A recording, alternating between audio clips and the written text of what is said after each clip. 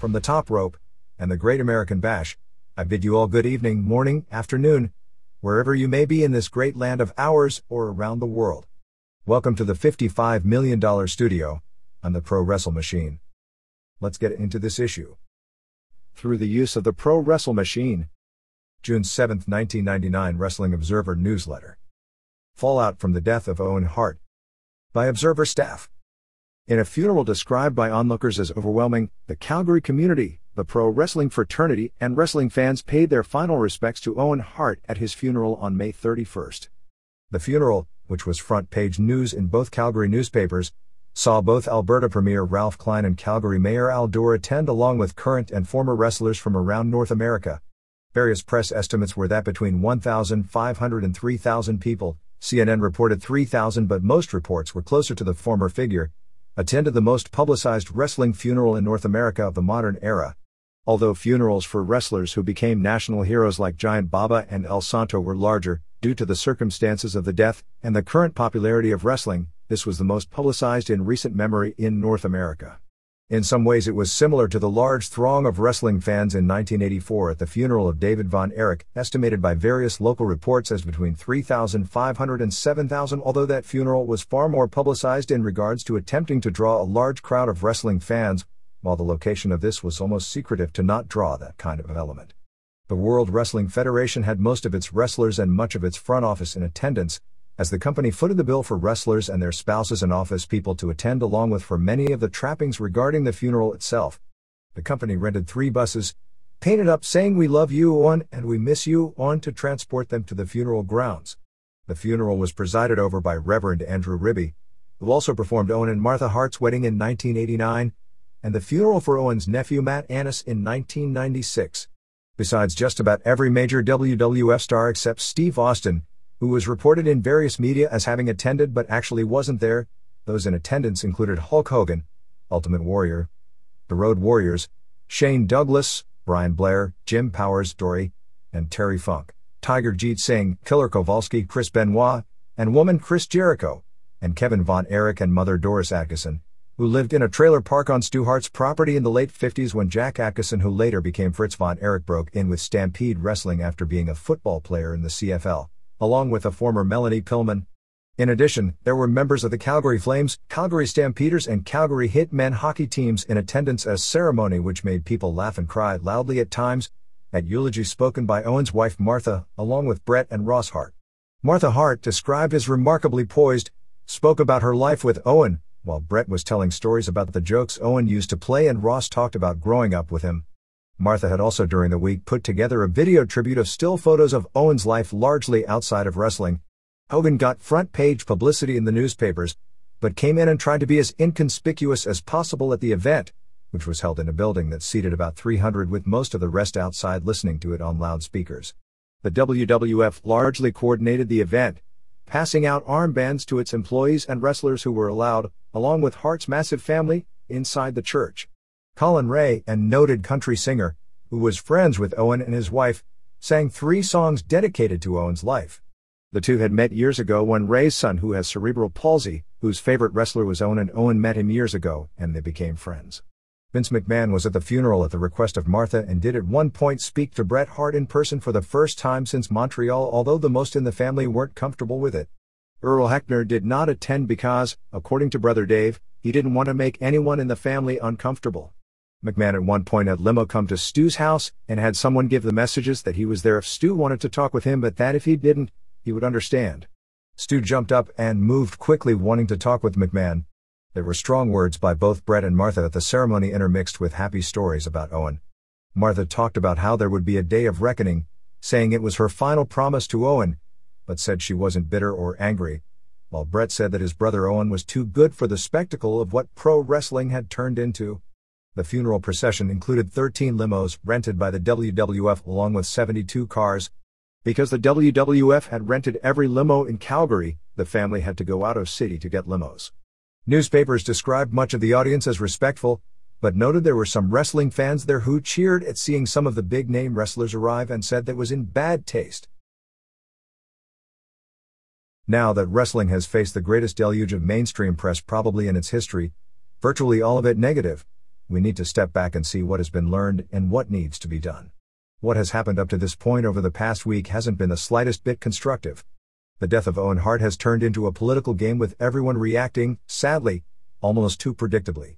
The media has crucified pro wrestling for things almost totally unrelated to Hart's death, largely the direction the business has taken, using Hart's death as the catalyst to make the stories relevant during a period when wrestling is not only just a cute news story everyone wants to jump on because of its television ratings, but a huge news story because of a sensational incident. The WWF has largely been quiet because of the potential liability issues. Vince McMahon's first major appearance is scheduled for June 4 on Larry King, when it hasn't taken the tact of defensive double talk on ancillary issues relating to the story. With all the media interest in this incident, you'll notice that outside the controlled world of its television show where they were able to present some real coated with a lot more fake and convince its own audience it was real, you didn't exactly see Vince McMahon or the big names in WWF or WCW talking about something that everyone had an opinion on. WCW actually issued a memo to its wrestlers that nobody in the company except for Gene Okerlund or Jimmy Hart, I guess figuring they are the experts at double talk as opposed to some wrestlers who actually may want to honestly answer questions given to them, were allowed to discuss the issue to anyone. WWF wrestlers were equally handcuffed. On the air they were allowed to talk about funny stories and their thoughts about Owen Hart's life, but none were allowed to say anything about his death, the circumstances of which weren't talked about in a 2-hour show that drew record ratings for that very reason. The Kansas City police became defensive publicly, as expected, although they were extremely helpful in providing answers to the Hart family at a time when nobody else would provide them. A debate raged on about good or bad taste regarding whether or not the show should have been stopped, which everyone has their opinion on, but there is no question the decision made left the entire profession, to a much lesser extent the local police, with a huge black eye, far bigger than an accidental death from an ill-conceived stunt would have left it with otherwise, and one that isn't going away anytime soon. It's going to be very difficult for any newspaper or television reporter looking for a colorful story or an easy sweeps rating story for a long time to do that cliché let's all go out and have fun at the wrestling matches since Nitro or Raw are coming to town, since we know it's not real and it's all soap opera where the pain isn't real, even though all too often it really is. Defenders of wrestling, as usual, have tried to divert attention from the legitimate points brought up about the problems in wrestling by citing that the vast majority of the issues brought up have little to do with the death of Hart. All the same people that yell and get mad at each other have continued to do so, only with a lot more ferocity and gaining a lot more attention from the outside world, since it isn't a good week for the other side to defend the business. And the business seems desperate for this all to go away and go back to lucrative business as usual. If there is any good that can come out of a tragedy, and in wrestling, little good comes out of any of them, and this would be no different except for the fact this garnered such an incredible amount of attention, would be to it being the catalyst for a frank and open discussion of the problems rather than running from them or pretending they don't exist, and then trying to at least get a handle on them. This is as good a time as any to make this ridiculous suggestion in the wake of the Hart tragedy. Both the management of WWF and WCW, and ECW, if they want to be considered a responsible part of this problem-laden industry, need to work together on adding safety guards. I have ideas what they should be to an extent, but the decisions should be in the hands of a committee that both, if not all three companies, agree to allow give up some power, to avoid the possibility that if these deaths continue, it may cause new interest in governmental regulation, which would amount to red tape that won't serve any function because the participants will have little voice in their so-called protection.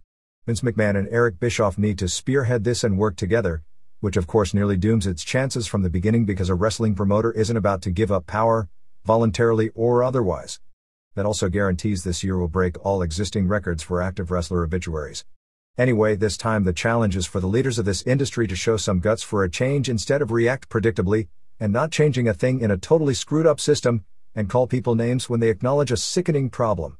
The wrestlers in both companies need to send representatives, because nobody truly understands the demands of the wrestlers besides the wrestlers themselves.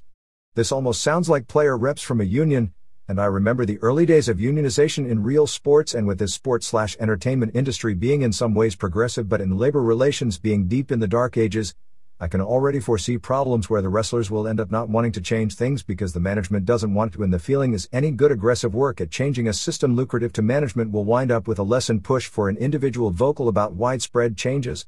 There was a time only a few decades back when baseball and football unions were in their infancy, where player rep became a bad job to it because they always seemed to get traded. In this business, without a strong union, And this business has never even come close to having a weak union to begin with. It will only be worse because pushes are far more subjective than in team sports where the incentive to win is pretty high, so the best players have some leverage because they can spell the difference in game outcomes. The WWF, as an example, has very cleverly made unionization very difficult and made its value in the stock market that much stronger because they've shifted the two biggest players from wrestlers Steve Austin and Shawn Michaels a little over 1 year ago to Vince McMahon and Shane McMahon as they key players in the game. Soon to be adding Stephanie McMahon and possibly Linda to that equation, with Austin and Rock as simply the most popular puppets. When the owners are also the star players, it brilliantly removes much of the leverage of the rest of the players, particularly the former number one guy on the team who in wrestling has tremendous leverage, and ups the value of the franchise because no jumps to a rival group become insurmountable when the two big stars are literally locked in, due to their ownership interest, for life. So again, we're back to square one, relying on the good faith of people like McMahon and Bischoff. It's hard to believe wrestlers having the good faith in the two leaders to trust that really speaking their mind won't bury them politically. The odds of this working become even greater. There should also be several people from the outside. I couldn't give any names, but one, who I'll get to in a second, is the only person I'd trust to make it work, but has some suggestions where to look. These should be people who are not beholden to anyone but are experts in the field of drug problems and treatment of injuries, since above all that seems to be the business' greatest plague. I'd like to see 1 or 2 major football team physicians familiar with treatment and cause of injuries. I'd also suggest bringing in people who work in the drug programs of the NFL. The NFL isn't perfect, far from it, and pro wrestling won't be no matter what, nor should that be the expectations. Pro wrestling can't be held to a higher standard than the NFL, but because of its track record over the past few years when it comes to tragedies and near tragedies, pro wrestling management should at least strive to on its own hold itself to a higher standard than the NFL. The NFL has its drug problems, and I'd have little doubt there isn't hanky-panky done by the league in some form or fashion. But playing in the NFL is a very high-pressure, very physically demanding world with a lot of violence and serious injuries. In those ways it is very similar to pro wrestling, although very different in many ways, such as far more self-reliance in wrestling and a many times more grueling schedule with no off-season. But what the NFL can boast of that pro wrestling can't, is that per capita, even with whatever steroid and painkiller use is prevalent, its mortality rate of active players is minute compared to pro wrestling. Even boxing's is these days. Either they are doing something right or this industry is doing something wrong, but either way, there has to be something that can be learned, whichever it is. And finally, I'd like to suggest one outside name as the chairperson, except he's probably too busy to accept. Jesse Ventura. That name may shock a lot of people who know my personal feelings on Jesse Ventura. Based on Eric Bischoff's comments on Ventura, based on his own personal dealings with him, and stemming from a debate last week on Larry King, that Ventura is nothing but a joke that people are going to start seeing through, who does what's best for Jesse and who talks out of both sides of his mouth, and if he was judged by today's standards of wrestling he's be nothing but a mid-carder. Actually, that is a generous appraisal of his ring work, although an unfair appraisal of his mic work in a day where the latter is more important than the former. I have a feeling both sides would be adverse to that name. But Ventura understands business in general. He understands this business and the demands of it both from an entertainment as well as an in-ring participant level, and the economics that make it click. He knows enough about related business to see through the bullshit. Third, and most important, he's high profile and very vocal, and he's not the kind of person who backs down in a fight. The last thing this issue needs is a committee of marshmallows.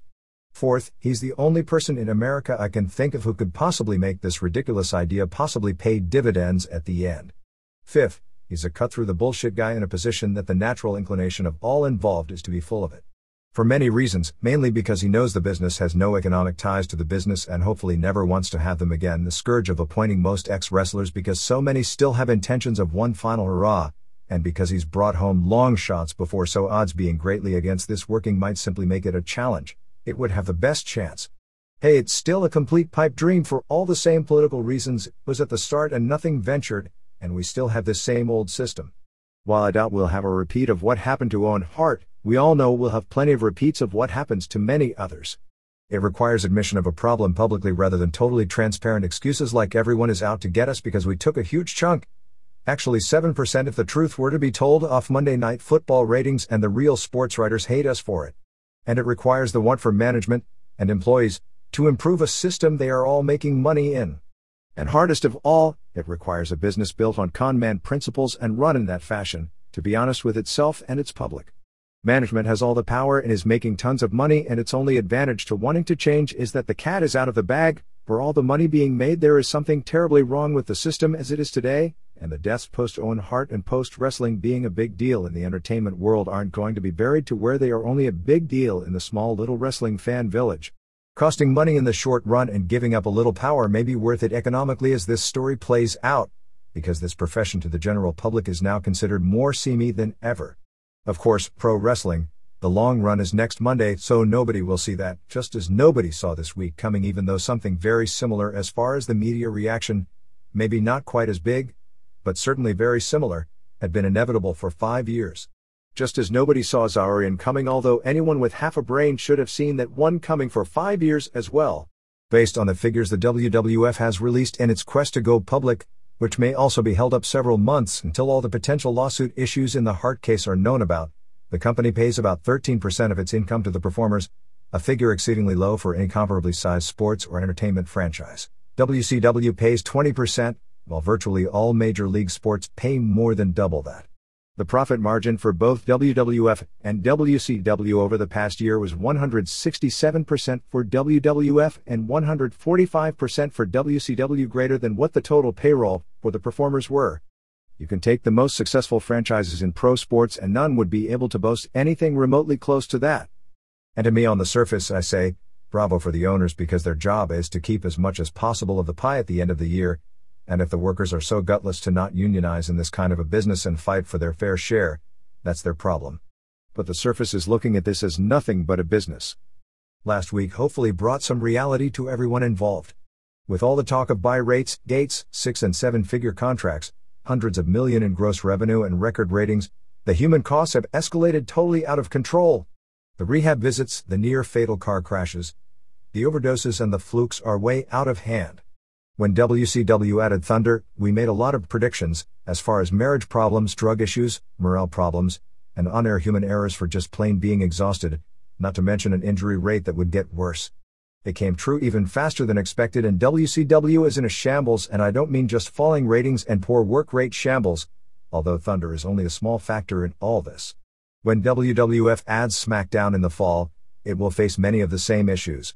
And the company bottom line will go up at the beginning because it's a deal that can't be turned down, because you can't turn down network exposure. At some point there has to be a system of checks and balances.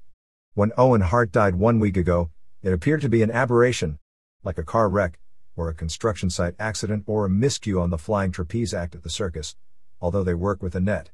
These things happen and it's nobody's fault. But as the week has gone on, the more that comes out, the less it seems that was the real story. It isn't clear who is guilty of anything tangible. I guess the courts in some form will decide that over the next few years. But in everyone's haste to do so many hours of live television every week, both sides are guilty of loads of poor judgment, which ordinarily doesn't have major negative repercussions except for storylines that make no sense and tired wrestlers performing in the ring. But sometimes the costs are unusually high, and this was one of those cases. A professional stunt that had literally zero reason to be done in the first place other than to mock successful characters on the other side in a promotional war, being done by a complete amateur stuntman. A company still trying to rationalize the black eye it put on the profession by its handling of the situation, with stories that get more contradictory as the week goes on. And every promoter I spoke with during the week not understanding why Titan was taking so much heat, because, do you know how much money they'd have lost had they stopped the show? Comparatively little. They may have insurance for just such situations, and if they don't, the show could have always been rescheduled for 2 days later since replay slots had already been booked. And some other things aren't lost on people, such as the replay on Tuesday being cancelled. However, the replay on Sunday, which draws far more buys, wasn't. House shows several days later were postponed due to the situation, yet the live show wasn't, nor were the television tapings the next 2 nights. Nobody can legislate against bad judgment, nor should they. Fact is, WWF has had, at least from a business standpoint, far more good judgment than bad over the past few years, although there was certainly some negligence in the system leading to the death of Pillman, not that Pillman himself isn't ultimately responsible for his actions, in hindsight, and complete negligence in the death of Hart. And in one afternoon, they didn't necessarily piss away that economic gain, but they sure did a number on the goodwill to the outside world. And hopefully everyone in the profession will realize, in the real grand scheme of things, that is an insignificant part of the lesson that needed to be learned, so perhaps something positive can come from all this. Among the plethora of mainstream media attention, which included front-page stories in most newspapers and a lot of follow-up pieces, Bret and Martha Hart, just hours after the funeral, were on CNN with Larry King. Both complained about the direction wrestling had taken and how Owen was against it.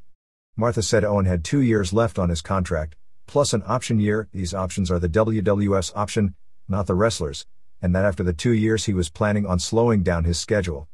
Both were highly complimentary of the Kansas City police, and there was an implied threat of a huge lawsuit, and King mentioned that Martha had said earlier in the day that there would be a day of reckoning. Lawyers for the Hart family asked them to not talk to the media from this point forward due to potential legal action. Bret was also very complimentary of Eric Bischoff. Bischoff, when hearing about the news, made sure to meet Bret's plane at the airport. Bret had gotten a message about an emergency as his agent, Bruce Allen, had gotten word to the pilot since nobody could contact Bret while on an airplane from Ottawa to Los Angeles. The pilot passed Bret a note that there was an emergency and to call Allen. They didn't say what the message was other than for Bret to call him. He kept trying to call on airplane phones in a panic, worried more about his father than anything else. One phone after another didn't work, which made things more frantic. When he finally got through, he got an answering machine message. Later he got a second note from a family friend to call home immediately. Again, he was going from seat to seat in the plane trying to find a phone that worked, and when he finally got through to someone, that person hadn't seen the show and gave him the message Owen had died in a match in Edmonton and Martha was in the front row watching. Finally Bret got a hold of Carl DeMarco, his former manager who is now head of WWF Canada. He told him it was in Kansas City and that Martha wasn't watching the show. Bischoff met him, and while Bischoff himself was totally devastated by the news, he still gave him a big pep talk, which he really appreciated in hindsight. Had already set up a chartered flight at company expense to immediately fly him back home to Calgary. Last year, when a prankster wanting to screw up a WCW pay-per-view where Bret was a main eventer in a tag match sent word to the company that Stu had died, Bischoff also immediately set up a chartered flight to take Bret home and made it clear he needn't stay to work the pay-per-view main event. Even when WCW and Hart found out it was a hoax and Hart was still visibly shocked by the ordeal, Bischoff told him he wasn't expecting him to work that match, although Hart did so anyway. Bischoff told Hart he could have as much time off as he needed to get his head straight. Hart has talked of retirement in many outlets over the past week. As of early this week, he was still leaning toward it, feeling he couldn't get the passion back for the business after all this, although he hasn't made a decision.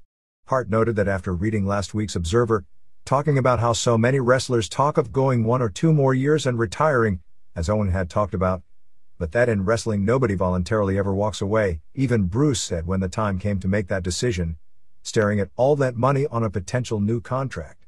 He didn't think Owen would have walked away, said it made him think, and that maybe he would be the first.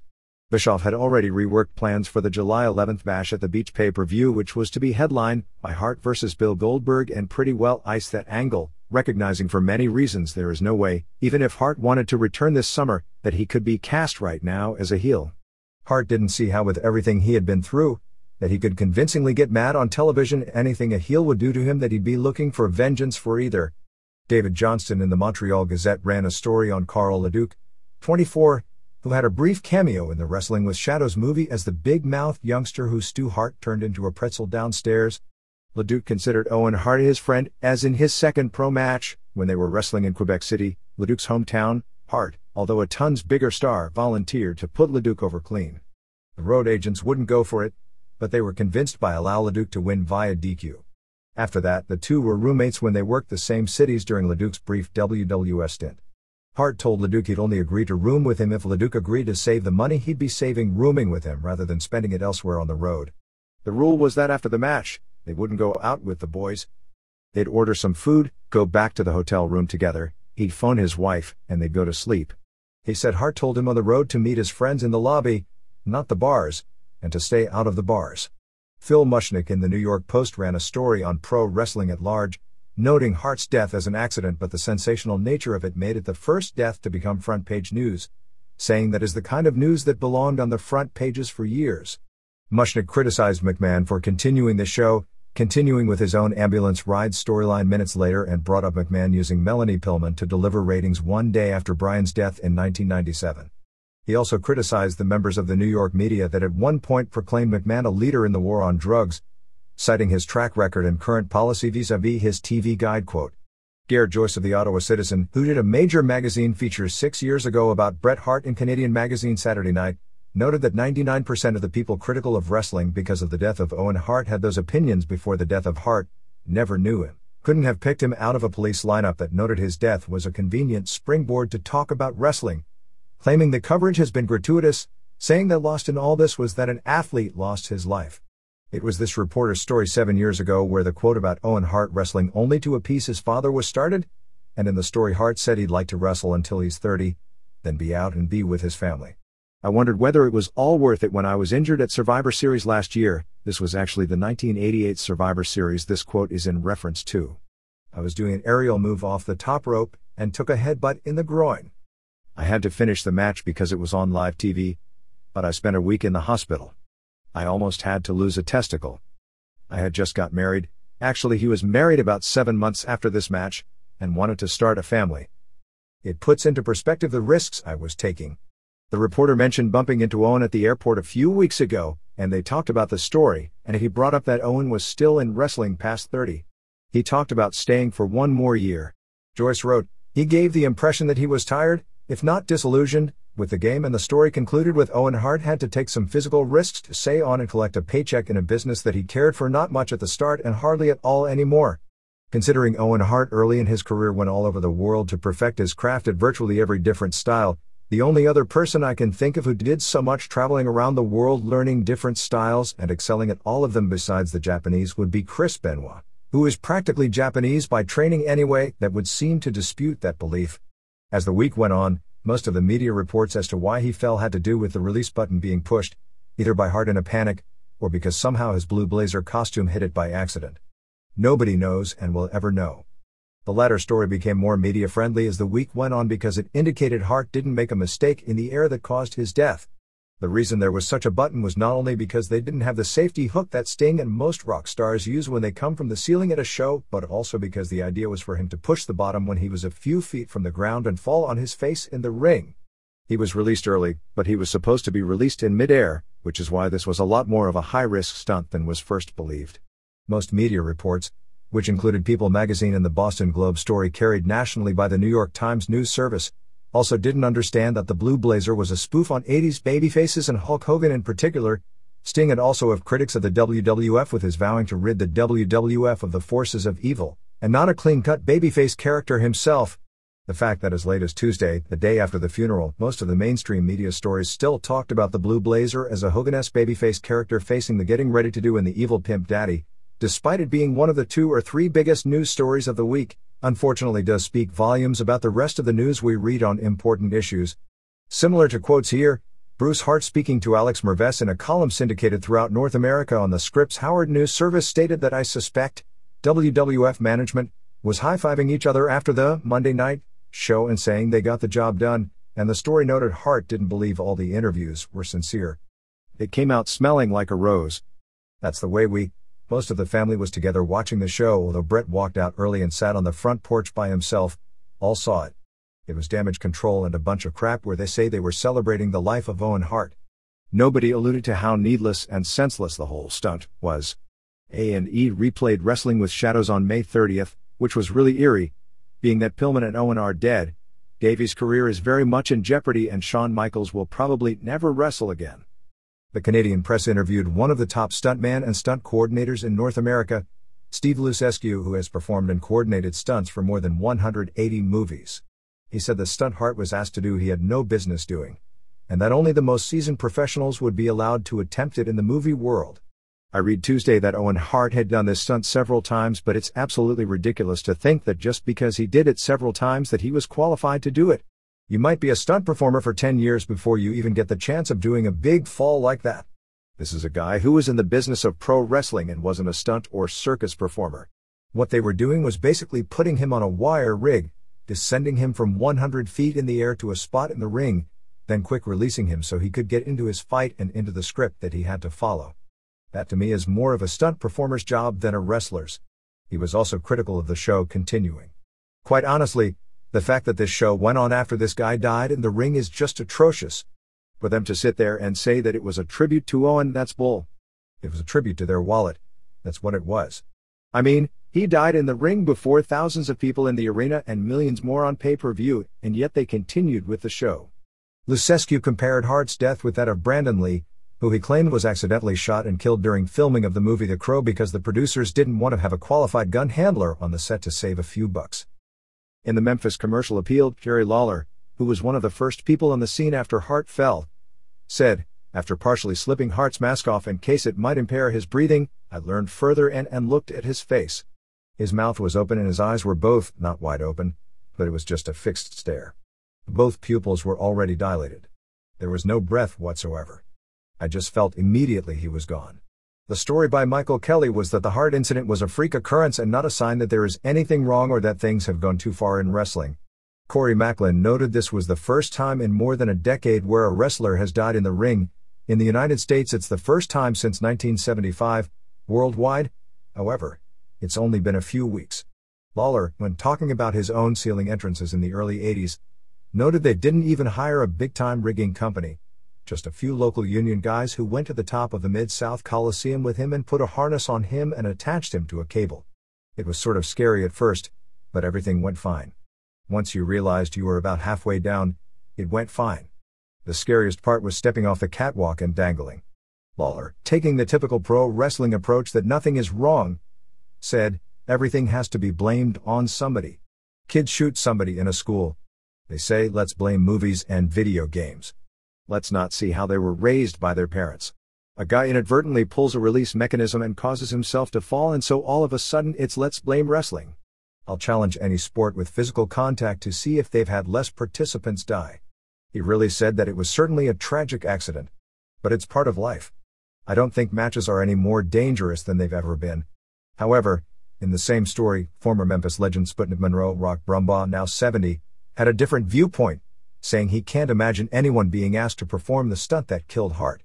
On this weekend's EMLL television show in Mexico City, they not only mentioned the death of Owen Hart, but talked about him as the Blue Blazer losing his mask to Connect in 1991, which was with a rival promotion.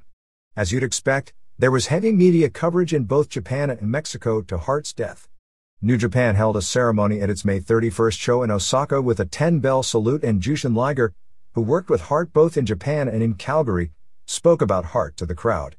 While many members of the family were bitter toward Vince McMahon and the WWF for many things over the past week, and airing the brief clip on Raw of his wrestlers and the family coming to the funeral in the buses when he was specifically asked by Martha and the family not to air anything, was just the latest. Davey Boy Smith's reaction in the media was that Owen's death was an accident and didn't believe McMahon was to blame.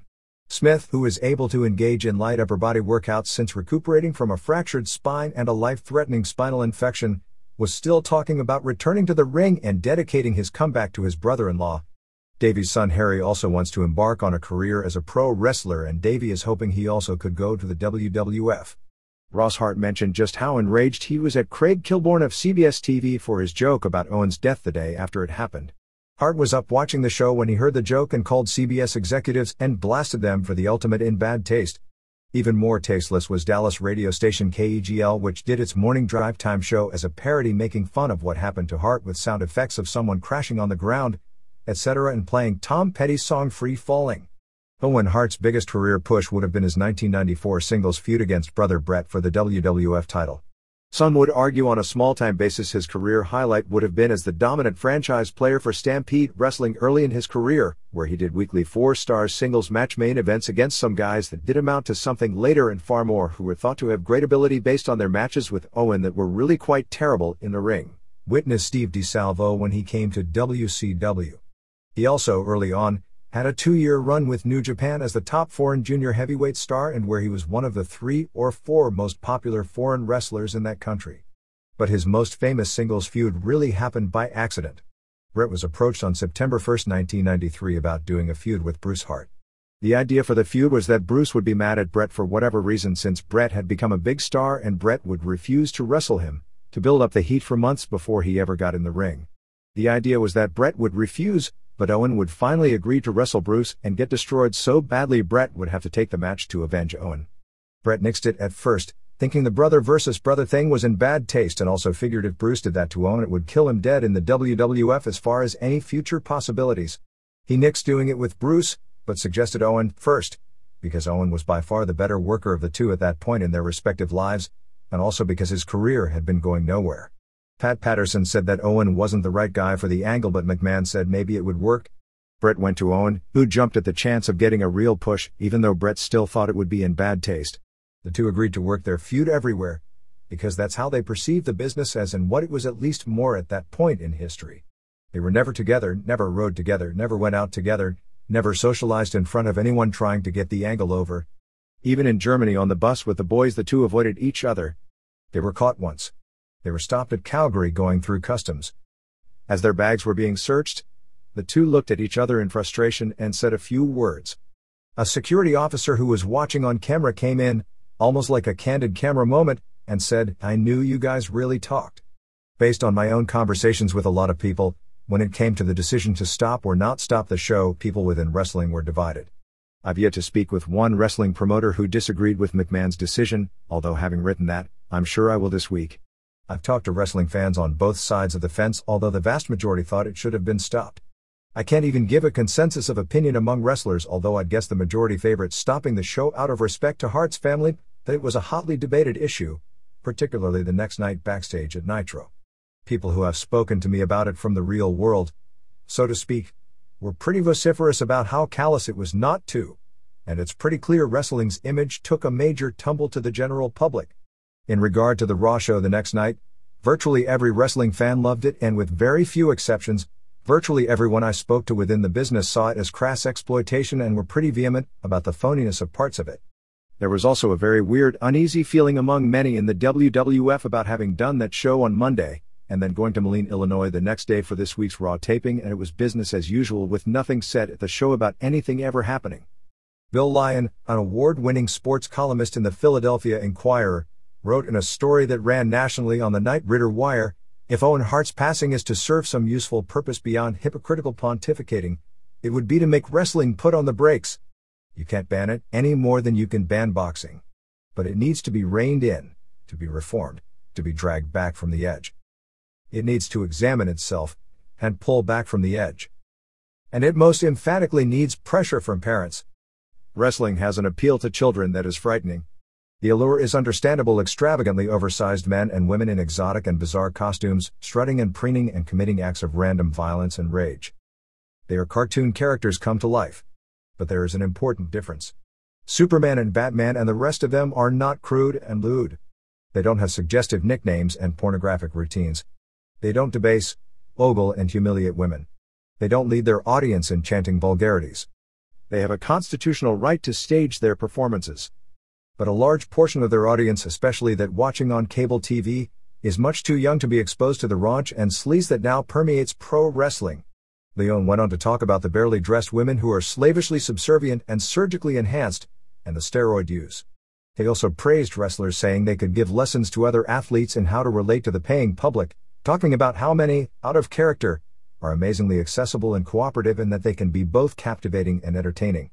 But, Leon ended, they are being exploited, asked to do increasingly perilous stunts, asked to sell their bodies at auction. Some of them replay, yeah, but the money's good. In the end, all that gets you is a fancier coffin. And finally, Bret Hart's column, which ran in newspapers throughout Canada on May 31st, "I just can't believe it. My brother Owen has been taken away from me. He was such a wonderful human being and I will miss him so much. I've tried to sum up into words what he meant to me. What he meant to all of us who loved him.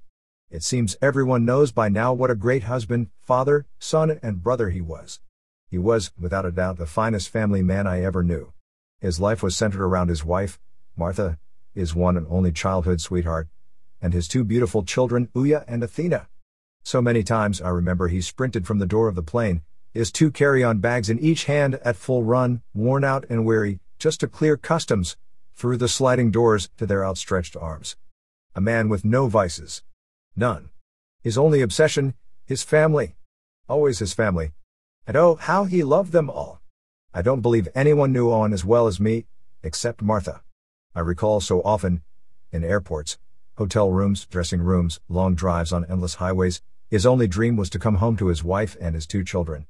He almost made it, only days before moving into their dream home. He worked so hard for that dream. It's all so unfair, an exhausting argument with God. a long and sad meditation on fate and purpose and love. I'm so sorry, Martha. You and he deserved so much to have all your dreams come true. As your brother, you can hear me, and I know you can. You would be so very proud of her. I understand, even more so than before, why you fell in love with this girl and why you loved her so much. As your brother, I promise to watch over Athena and Uya. To be there for them.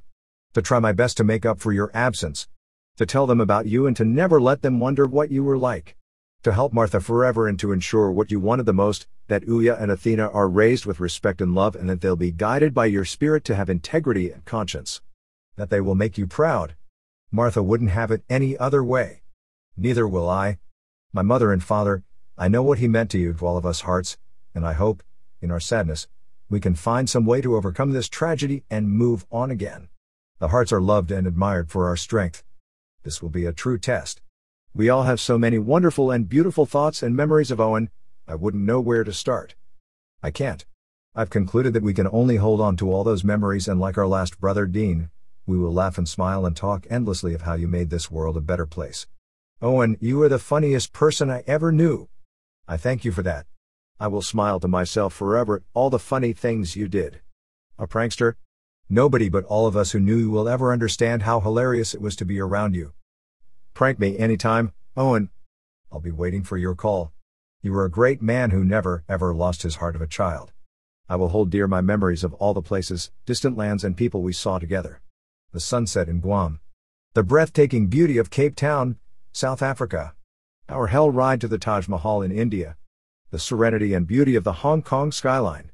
The harsh realities of Hiroshima and Auschwitz, where we paid our silent respect, and maybe more importantly our trip to Jerusalem, the ceaseless wonder. For, like Jesus, nailed to the cross, to a grid of paradoxes, you balanced yourself between the torment of not knowing your mission and the joy you took in carrying it out. Owen, you have all the answers now. I remember always being your protector, looking out for you. I feel my heartache and my eyes begin to sting when I think, why wasn't I there to protect you in the Kemper Arena in Kansas City last Sunday? To question if this was really necessary. Shame on you, Vince McMahon. Owen, I loved wrestling with you. You were a great wrestler from start to finish and millions of your fans will never let that be forgotten. Maybe it's not important, almost kind of meaningless, but I know you were proud of your accomplishments as I was, and you were one of the greatest athletes to ever step foot in a wrestling ring. Everyone has a song in their heart. May Families has always been professional wrestling. The hardest aspect of it was always the never-ending loneliness. In reflection of that, both you and I understood from the very start that we were singing a very sad song. But neither of us, even at this dark hour, are shamed at having sung that song. For, no matter what anyone ever thinks, Owen, yours will always be the most beautiful song I've ever heard. I'm lonely for you already. The world loved you very much and we will all miss you for a very long time. Your loving brother, Brett. Speaking of Jesse Ventura, the NBC movie on his life that aired on May 23rd, which he had nothing to do with and complained loudly about that point, was almost universally panned for not only being a boring movie about a man whose life story is anything but boring, but for its ridiculous inaccuracies. In the AP review I read, they talked about all the inaccuracies as it regarded Ventura's running for governor and didn't even know how ridiculously fictitious the portrayal of his career as a wrestler was. It drew a 6.0 rating, a huge disappointment, which put it in a distant third among the three major networks, behind a 12.1 by a movie on the life of Michael Landon and a 12.0 on a Cleopatra movie.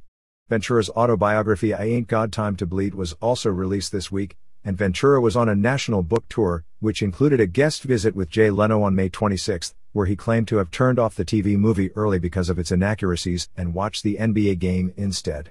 And he was asked at every stop about Owen Hart. Ventura brought up the need for a pro wrestlers union, echoing the thoughts of Owen's brothers, saying he was a pro wrestler, not a professional stuntman. Most books, including famous autobiographies, are written by ghost writers, often with the participants having less influence in them aside from making sure they don't look bad than you'd imagine. But it doesn't take long into this book to see it's the real deal.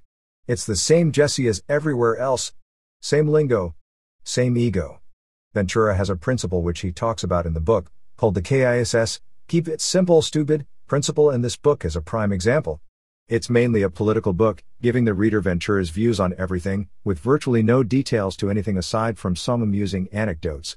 There is no question that Jesse is his own biggest fan from reading this book, but there is a lot of truth into his simplistic version of what American politics has turned into.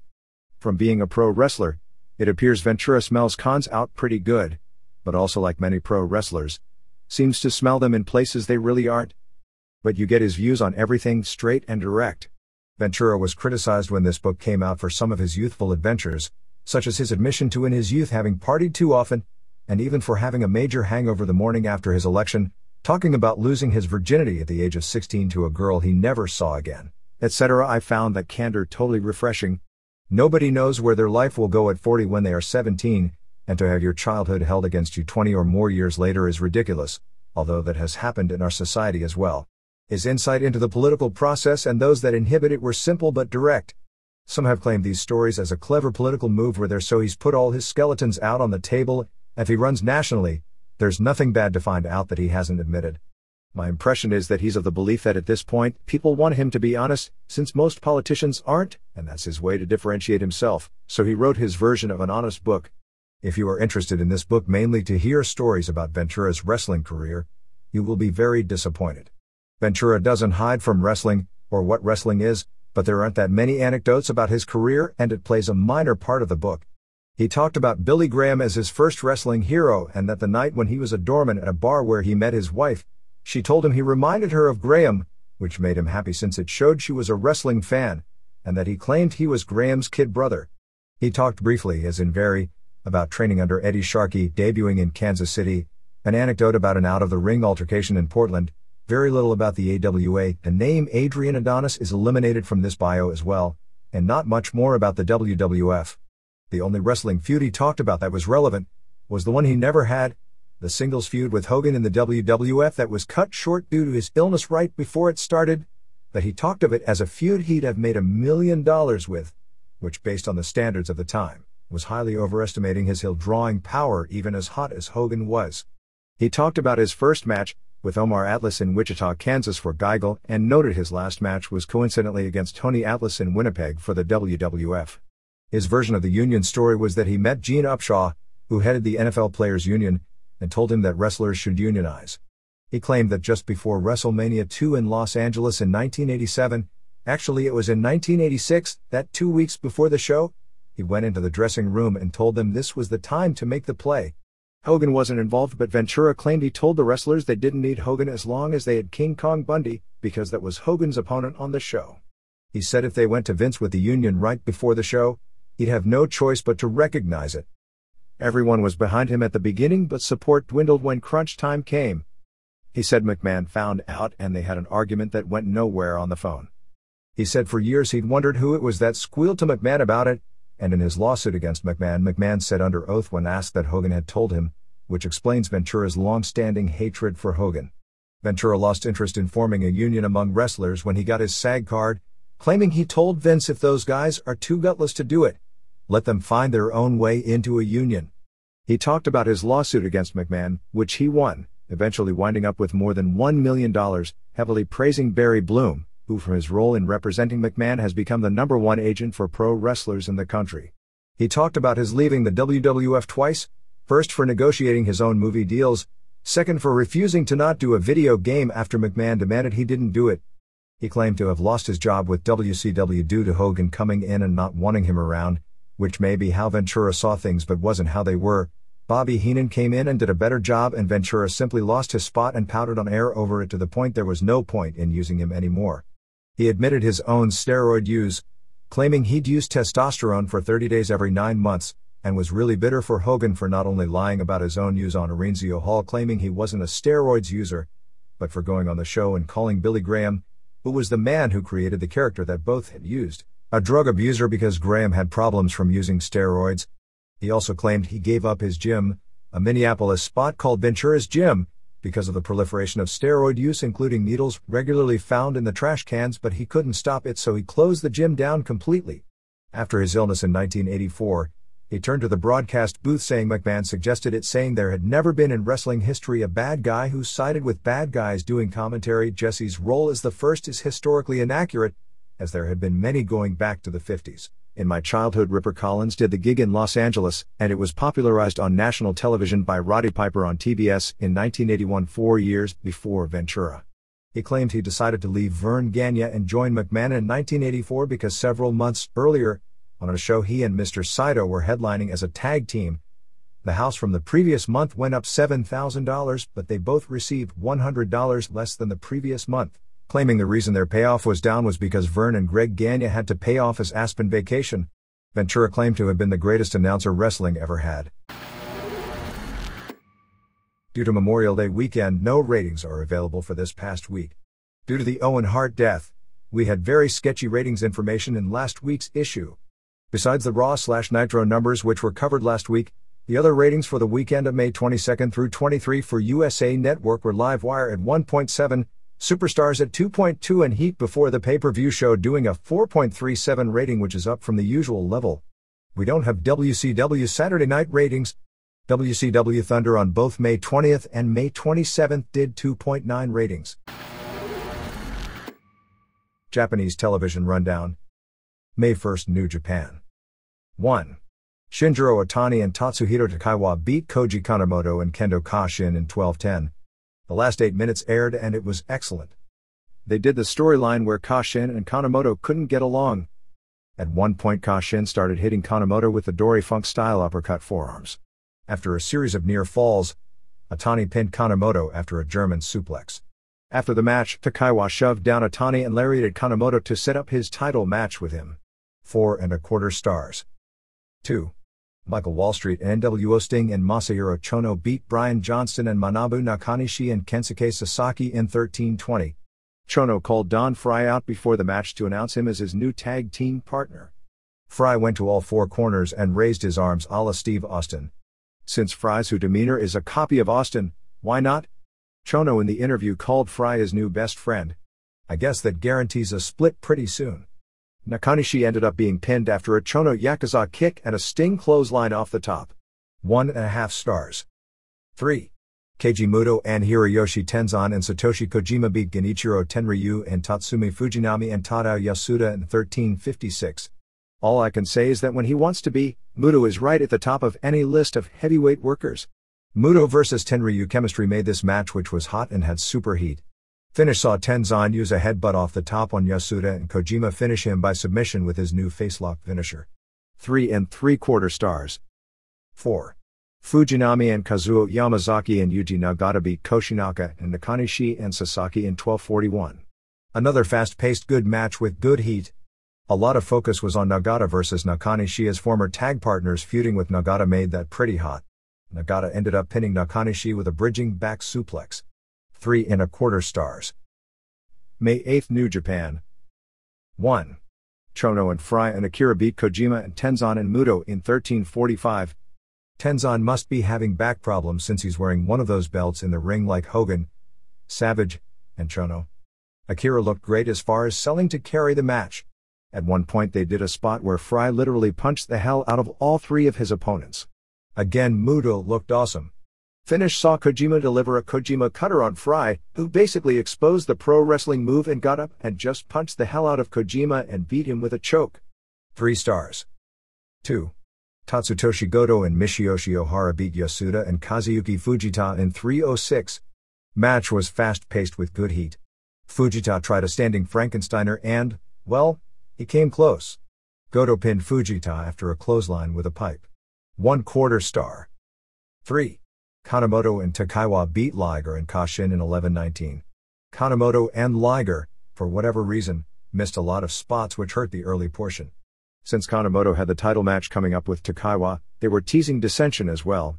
Takaiwa pinned Liger after the triple bomb to get himself over for the title match, and the crowd popped real big for the upset finish. 3 stars. 4. Koshinaka and Sasaki retained the IWGP tag titles, beating Yamazaki and Nagata in 16:38. The final 10 minutes aired. It was a fast-paced good match, but the crowd heat seemed down for a tag title match. It just seemed the belts aren't over the way they should be. Nagata carried most of the match. A key spot was toward the finish when Koshinaka went for a powerbomb, but Nagata caught him in a triangle armbar. At the same time, Yamazaki caught Sasaki in a keylock. The idea was for Sasaki to escape with the power clean Karl Gotch lift, but he didn't get Yamazaki all the way up, which hurt the spot, before dropping him to break the hold and making the save. Yamazaki did a rare pescado on Sasaki. Sasaki delivered 2 clotheslined and a Northern Lights bomb on Yamazaki, but Nagata saved. But Koshinaka blocked Nagata and Sasaki delivered another lariat on Yamazaki for the pin. 3¼ stars. May 9th All Japan. 1. Toshiaki Kawada beat Hiroshi Hazi in 20:55. Even though this was the only match on television, it was edited down to 12 minutes because they aired so much of the press conference where Mitsuharu Misawa was named company president. Generally speaking, All Japan matches are never as good edited as they are when unedited. Kawada came back in real good condition, even showing signs of abs. He trimmed down so much that Hazi looked bigger than he did. They did a lot of tough man spots early. Kawada did some sick-sounding Enzoi gyrus. Kawada of course did a lot of selling the arm. Both men also did a great job in that they teased virtually every spot they did, which gave the spots more meaning. Hazi did a 22-rep giant swing spot and dropped Kawada on his head with a urinage. Kawada sold the spot great. Hazi tried a second urinage but Kawada shifted his weight and landed on Hazi's face, and Kawada hit a high kick and 2 more Enzoi gyrus. He sold the arm big time but got the pin after a brainbuster. 3¼ stars. Mexico. The lineup for Triple Mania 7 on June 11th in Ciudad Madero at the Convention Center is billed as Pero Aguayo's final match in AAA, a Relevos Increíbles match, face and heels joining together, with Aguayo and rival Cobarde in Octagon versus Pero Aguayo Jr. and El Texano and Sangre Chicana. This puts Pero in the ring against his son for the first time, in a match that includes Aguayo's 3 biggest rivals of the past year, Texano, Cobarde, and Chicana. In a match with the referee's hair at stake, Tropicasas will have his sons Heavy Metal and Felino represent him against Tirante's team of kickboxer and Thai boxer. Also Latin Lover and Alabrije and AAA Mascara Sagrada and a mystery partner. Negotiations are for this to be Hayabusa, but you know how Pena's business is handled, versus Electroshock and Abismo Negro 2 and Espectro Jr. and Cibernetico. Los Fibers versus Los Vatos Locos in an Anything Goes weapons match, and Los Payasos. The new 4th Payaso is rumored to be Pimpinela Escarlata as Coco Rosa, versus a new quartet known as the Spice Boys. Gigantic Kurgan from WWF has been brought in as a heel to eventually feud with El Gigante Silva from WWF. Silva isn't around, so they are putting Kurgan on the Mafia team headed by Cien Caras. Kurgan's in-ring debut at Arena Coliseo. He had actually worked many years ago in Mexico under the name Goliath El Gigante and feuded with Connect for the old UA group. On May 30th saw he and Apollo Dantes and Universo 2000 beat Headhunters and Negro Casas in 2 straight falls. They were also heavily pushing a Villano Tercero versus Atlantis feud on the undercard.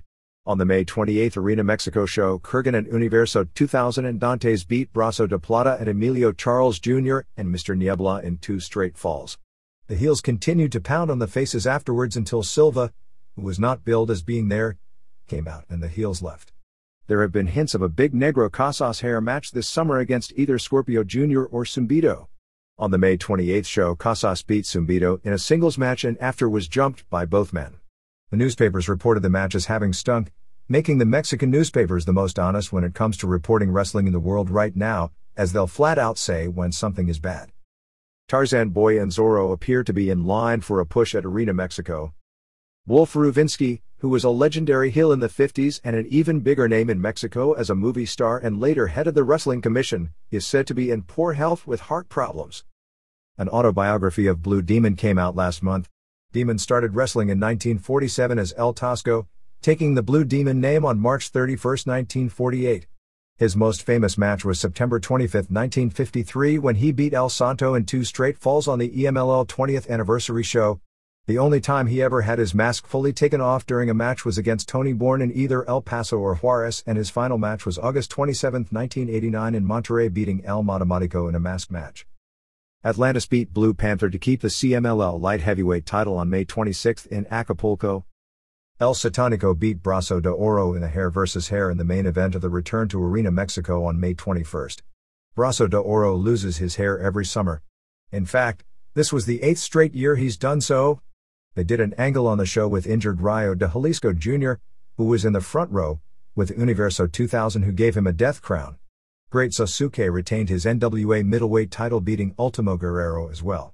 Santo and Sasuke worked for Victor Quiñones at his IWA television tapings in Puerto Rico.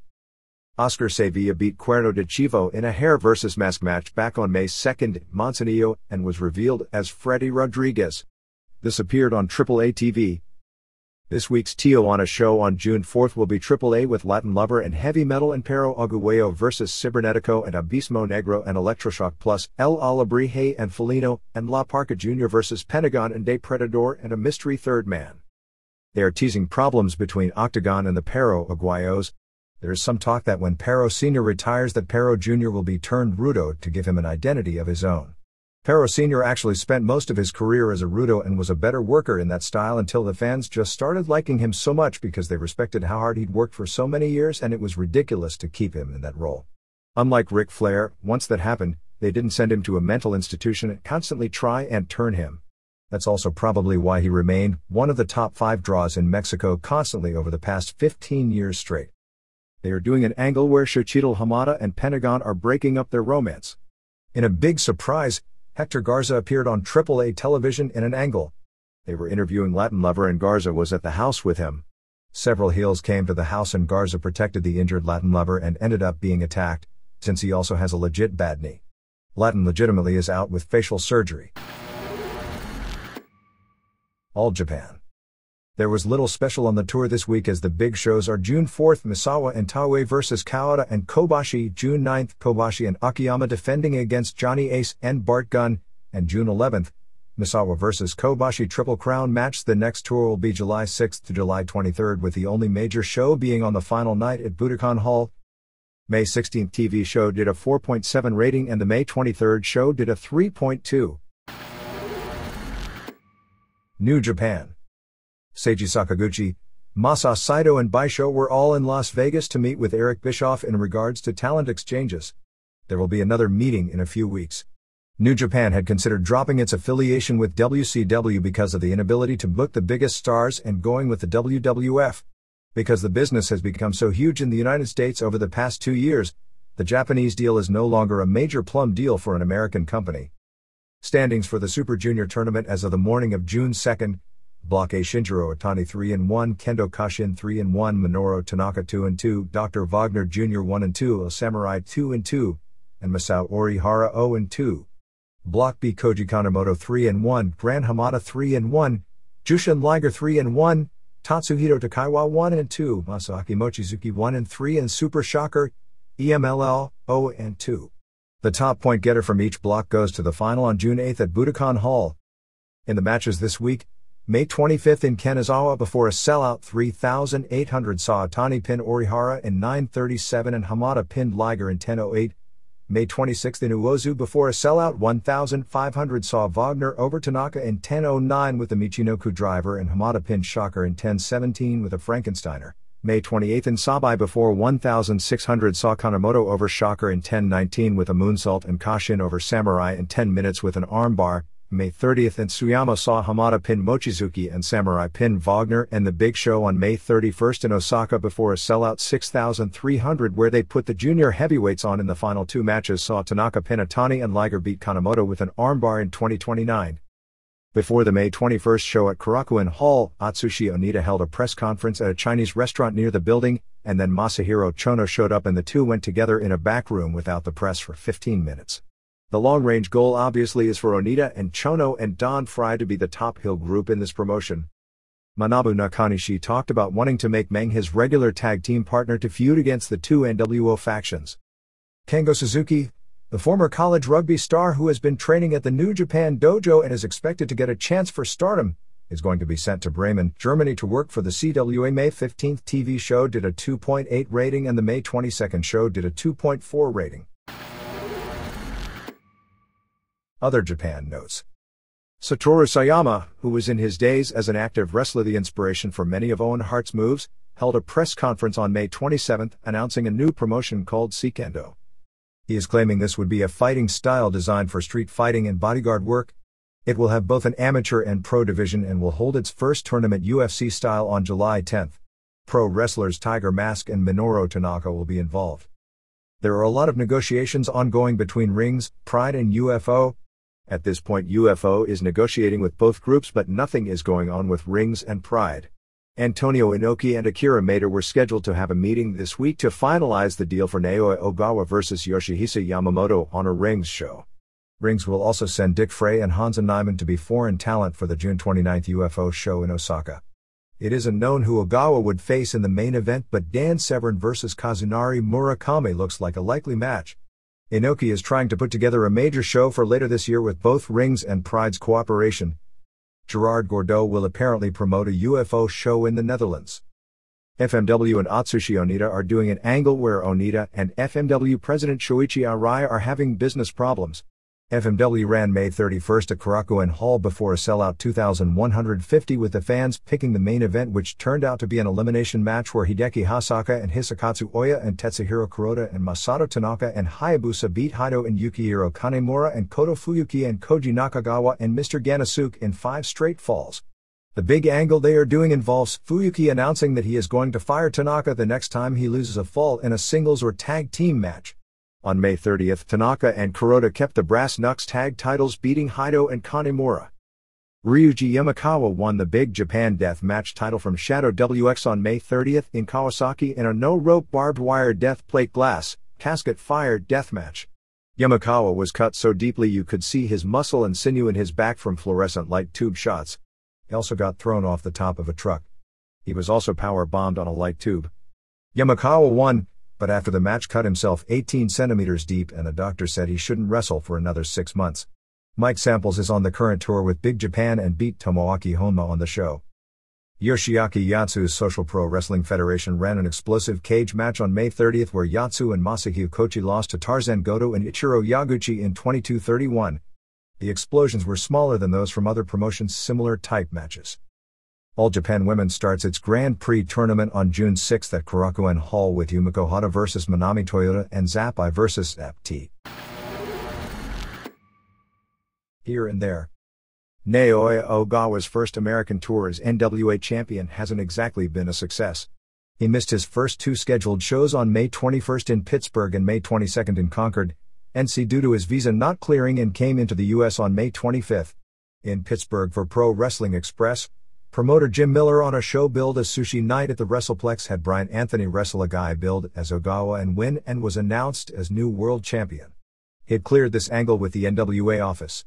Shane Douglas came out and talked about how he destroyed the NWA belt years ago and why was it returning. It wound up doing an angle to set up a 3-way with himself and local DJ Bubba the Bulldog for this week. Finally, Ogawa wrestled on May 28th in North Richland Hills, Texas against Dan Severn, going 12 minutes to a double countout. They asked for 5 more minutes, and time expired and the match was ruled a draw.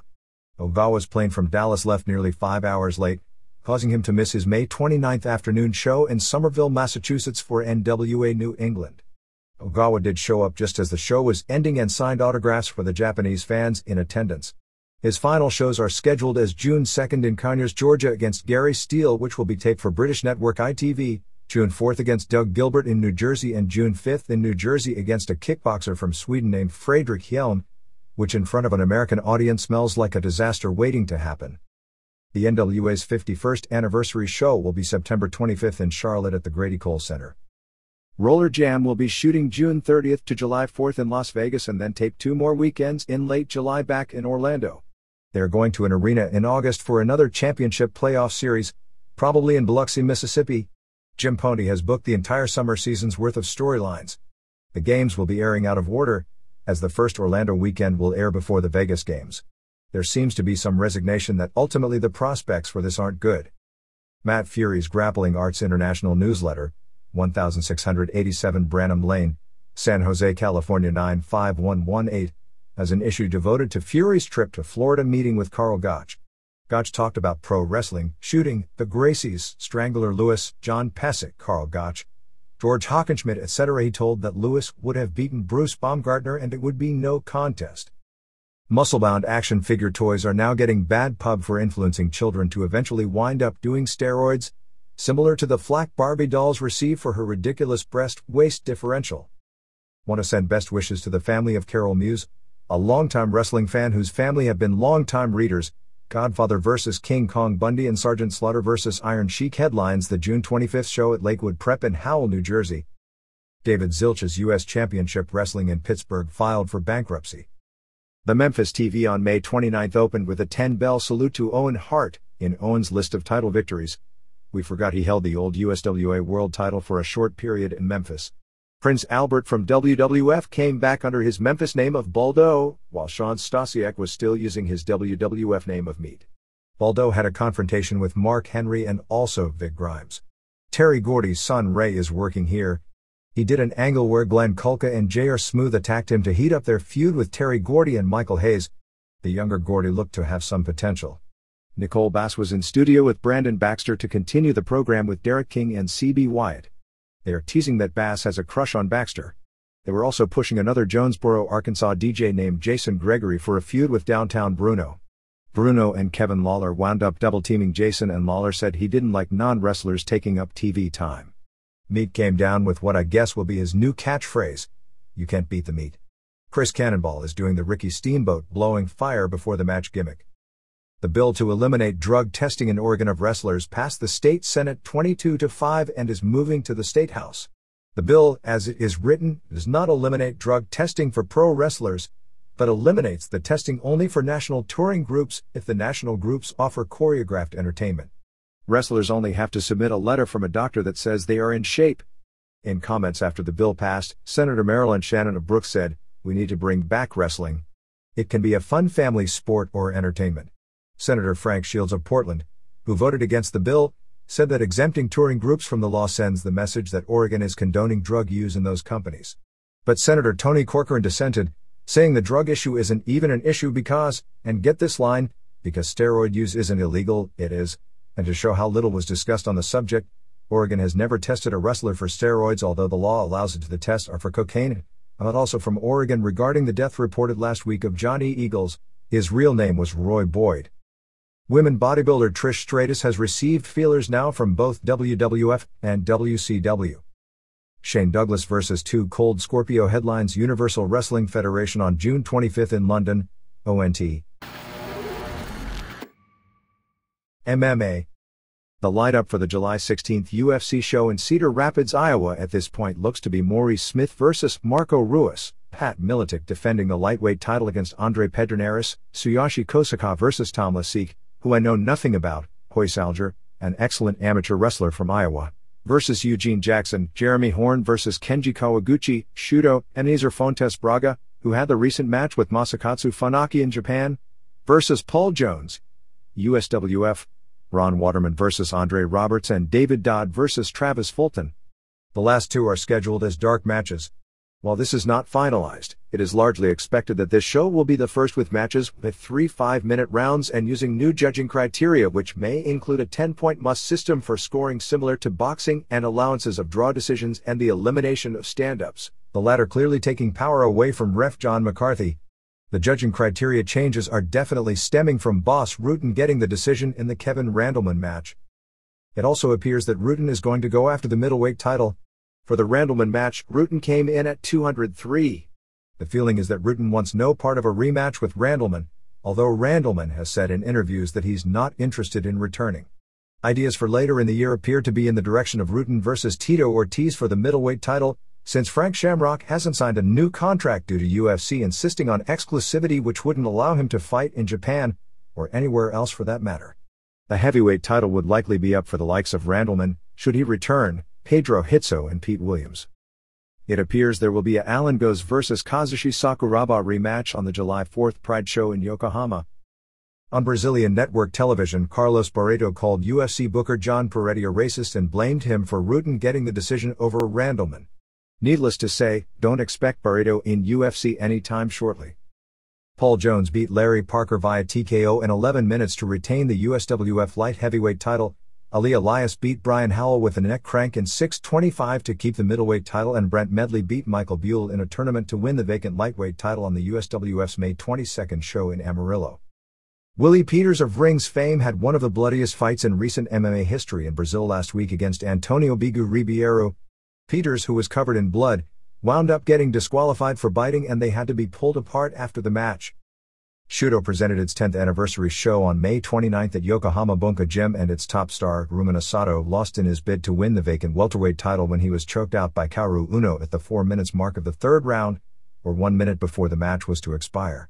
Reports are Sato dominated early but gassed out. Of the 8 matches, 6 went to 3-round time limits, but they had judges' decisions. Carlos Newton, who was very impressive in a UFC tournament last year, returned beating Kenji Kawaguchi at 5 minutes with an armbar. Kawaguchi is scheduled for the next UFC. Also, Hayato Sakurai beat Brazilian Marcelo Aguiar via decision. Masaaki Satake broke his right foot and will miss the June 6 K1 Sapporo show. Masaaki Miyamoto had earlier broken his right leg and was taken off the show and will be replaced by former pro wrestler Yoji Anjo. The California State Athletic Commission is said to be considering allowing matches under pancrase rules. Champion Martial Arts Academy in Littleton, Colorado is running boss Rutan tournaments under rules similar to UFC on June 26, August 14, October 16, and December 4. ECW.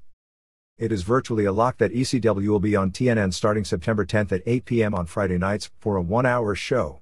TNN stopped negotiations with the Howard Lipkett Group out of Las Vegas, telling them the decision was made to go with ECW and that they would own points in the company and that it would be a slightly toned-down version of ECW from the current product. The contracts have yet to be signed and all the terms haven't been exactly worked out, but it is believed that the spots where men beat up women won't be allowed once it's on the air. The Acclaim video deal is said to be completed and will go into effect in November when Acclaim's deal with WWF expires. The trial of Jerome Young, New Jack, for assault in the Eric Kulas incident in Revere, Massachusetts started on May 26 and is expected to go to the jury on June 2. The famous videotape played before the jury on May 27. New Jack was removed from the video open of the show, which is usually a sign he's done. Heyman indicated that he may be done, or he may be used sparingly in the future, and probably the result of the trial may be a determining factor on that. The July 18th pay-per-view will be from Horror Arena in Dayton, and the only match finalized is Rob Van Dam versus Balls Mahoney. It appears the plan now is to push Jerry Lynn hard as a single and build him for 6 months before going back to him and Van Dam. There will probably be something involving Sid versus Sabu, perhaps in a 3-way with Justin Credible. According to Paul Heyman, Axel Rotten is being kept for a feud with Mahoney, and after that runs its course, he'll be evaluated again. Heyman claimed he has no interest at all in Shane Douglas or Tammy Sytch at any point in time and that Chris Candido is done, although at some point way down the line he might be interested in bringing Candido back. The weekend shows were just typical shows, with May 28 in Worcester, Massachusetts drawing 450, May 29 in Fall River, Massachusetts drawing 600, and May 30 in Hampton Beach, New Hampshire drawing 1,100. Christopher Daniels is being considered for a regular spot. Jerry Lynn was back this week. His nose is all messed up. He's avoiding his needed nasal surgery because he doesn't want to take the time off it would require. WCW. The June 13th Great American Bash pay-per-view has Nash vs. Savage for the title, Flair vs. Piper for the presidency. Piper is scheduled to win this time, a tag team title match to be determined. Raven is out with a torn rotator cuff which may require surgery and is why they did the angle in Houston and why the title switch was moved up. Conan and Mysterio Jr. vs. Duncombe Jr. and Hennig Knobs vs. Hawk in a hardcore match, and perhaps Ernest Miller vs. Scott Norton. Please don't ask me why Duncombe Jr., who isn't very good and has little charisma and is so tall, was put into a program with Mysterio Jr. who is so small as the visual kills the thing dead, even though Conan and Mysterio Jr. are two of the few wrestlers that actually get a pop these days. The May 9th Slamboree pay-per-view did a horrendous 0.45 buy rate, or about a $2.15 million company gross. Based on last year's pay-per-view revenue, the company is about $12 million behind budget in pay-per-view revenue for this year. Nitro on May 31st at the Astrodome in Houston drew 15,004, paying $438,175 for another one of those tedious shows. About the only good thing on the show was Bischoff as announcer over the final 2 hours. He was doing a combination of shoots and work shoots, but at least he kept you on your toes and interested rather than the terribly predictable WCW announcing crew which never says anything. It isn't so much that the WCW announcers are bad, but that they are either not allowed or afraid, depending upon the issue, to say anything controversial. Before the show they did the angle where Page and Bigelow jumped Raven to storyline explain that he'll be gone for a while. Eddie Guerrero returned to do color for the first match. They talked about his auto accident. If you recall, at the time it happened, they did an angle that he was injured by the NWO, and it wasn't until 6 months later that it was an auto accident. He was also an asshole heel at the time, and now he's a timid babyface. Guerrero was not good at all on color. Kidman beat Hawk via DQ in 6:16 when Hugh Morris attacked Kidman.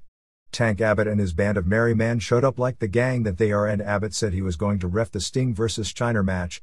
The announcers pushed the hell out of Abbott in commentary the rest of the night. Knobbs attacked Hawk after the match with garbage can shots and threw him through a table.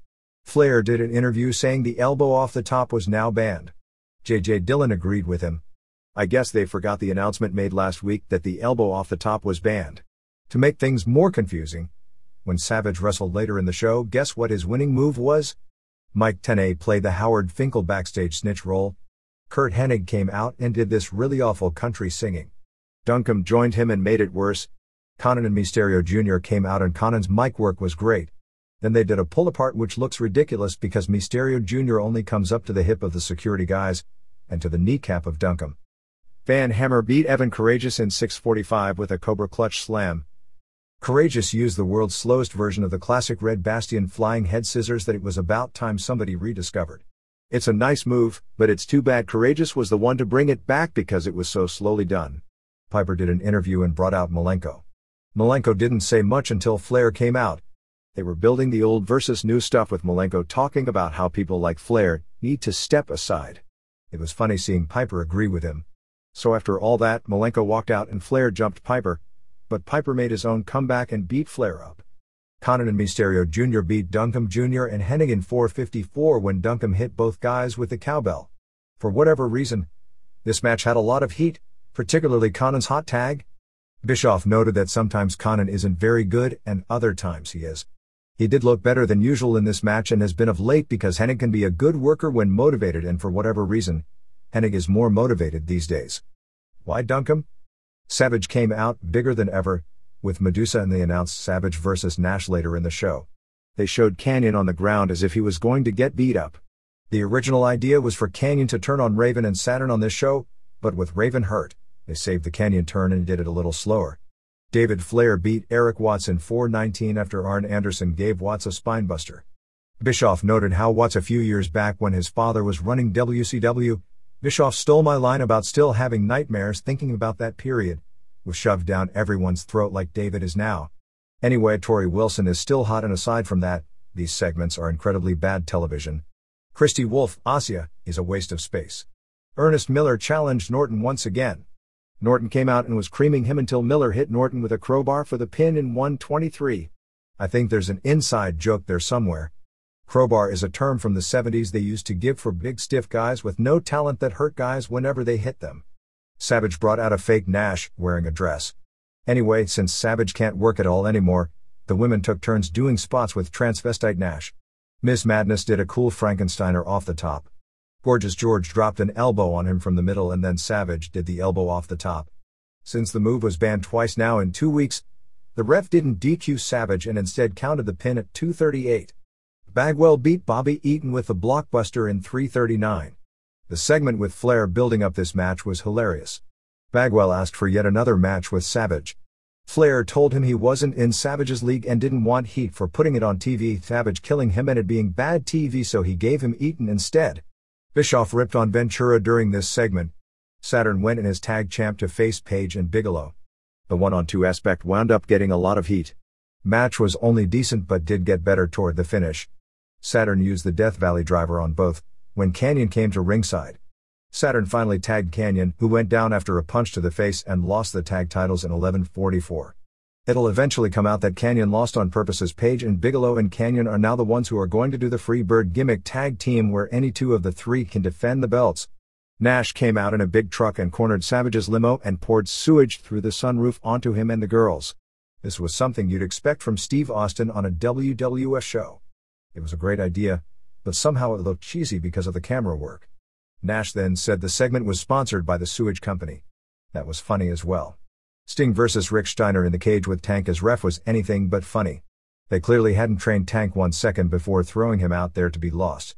By the way, as a trivia note, The big bald guy that Tank runs around with is the same guy who ate Frank Shamrock's shoes after he poured nachos on him and challenged him to a fight the night before a UFC show in late 1996. Anyway, this was boring. Tank didn't even know to count pins. Those idiot announcers were building Tank up as having the fastest hands in the world, as if. He's got a devastating power punch, but his hand speed is nothing special. Anyway, he clocked Sting and left the cage. Rick Steiner beat on Sting, but Sting made his own comeback. Tank signed a 3-year deal. Don't know the numbers. They'd better come up with a workable idea for him and fast, or it'll be another wasted purchase. I believe the Malenko comments and Bischoff yelling at him at the May 24th Nitro may not have been a shoot.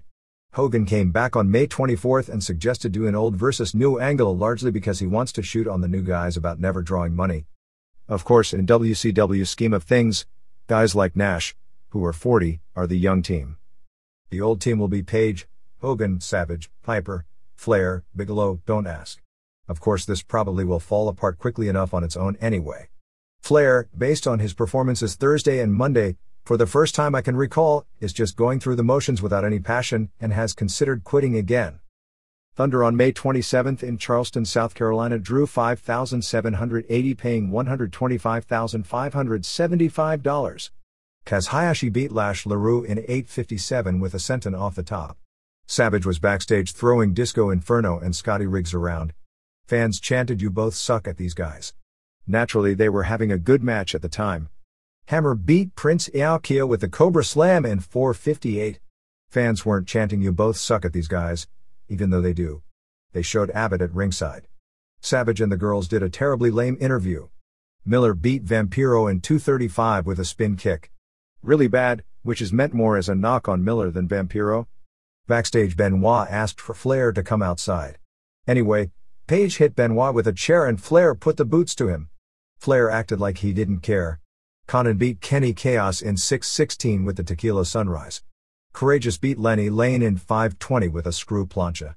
Finisher looked good. Not much else did. Lodi was back at ringside during this match. Benoit beat Page via DQ in 16:10. Good match with a lousy finish. Flair and Bigelow interfered and Page left Benoit laying with a diamond cutter. I couldn't come up with one reason why Benoit couldn't have scored the pin if they were going to do the exact same post-match. Oh yeah, because that might have elevated him. Finally, Savage no contest Bagwell again in 4:43. Miss Madness did a missile drop kick in the highlight of the match.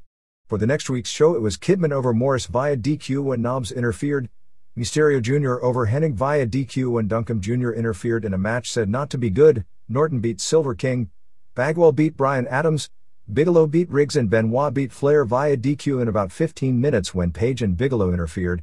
Said to be a very good main event. There hasn't been any talk in recent weeks about wrestlers being paid extra to do house shows.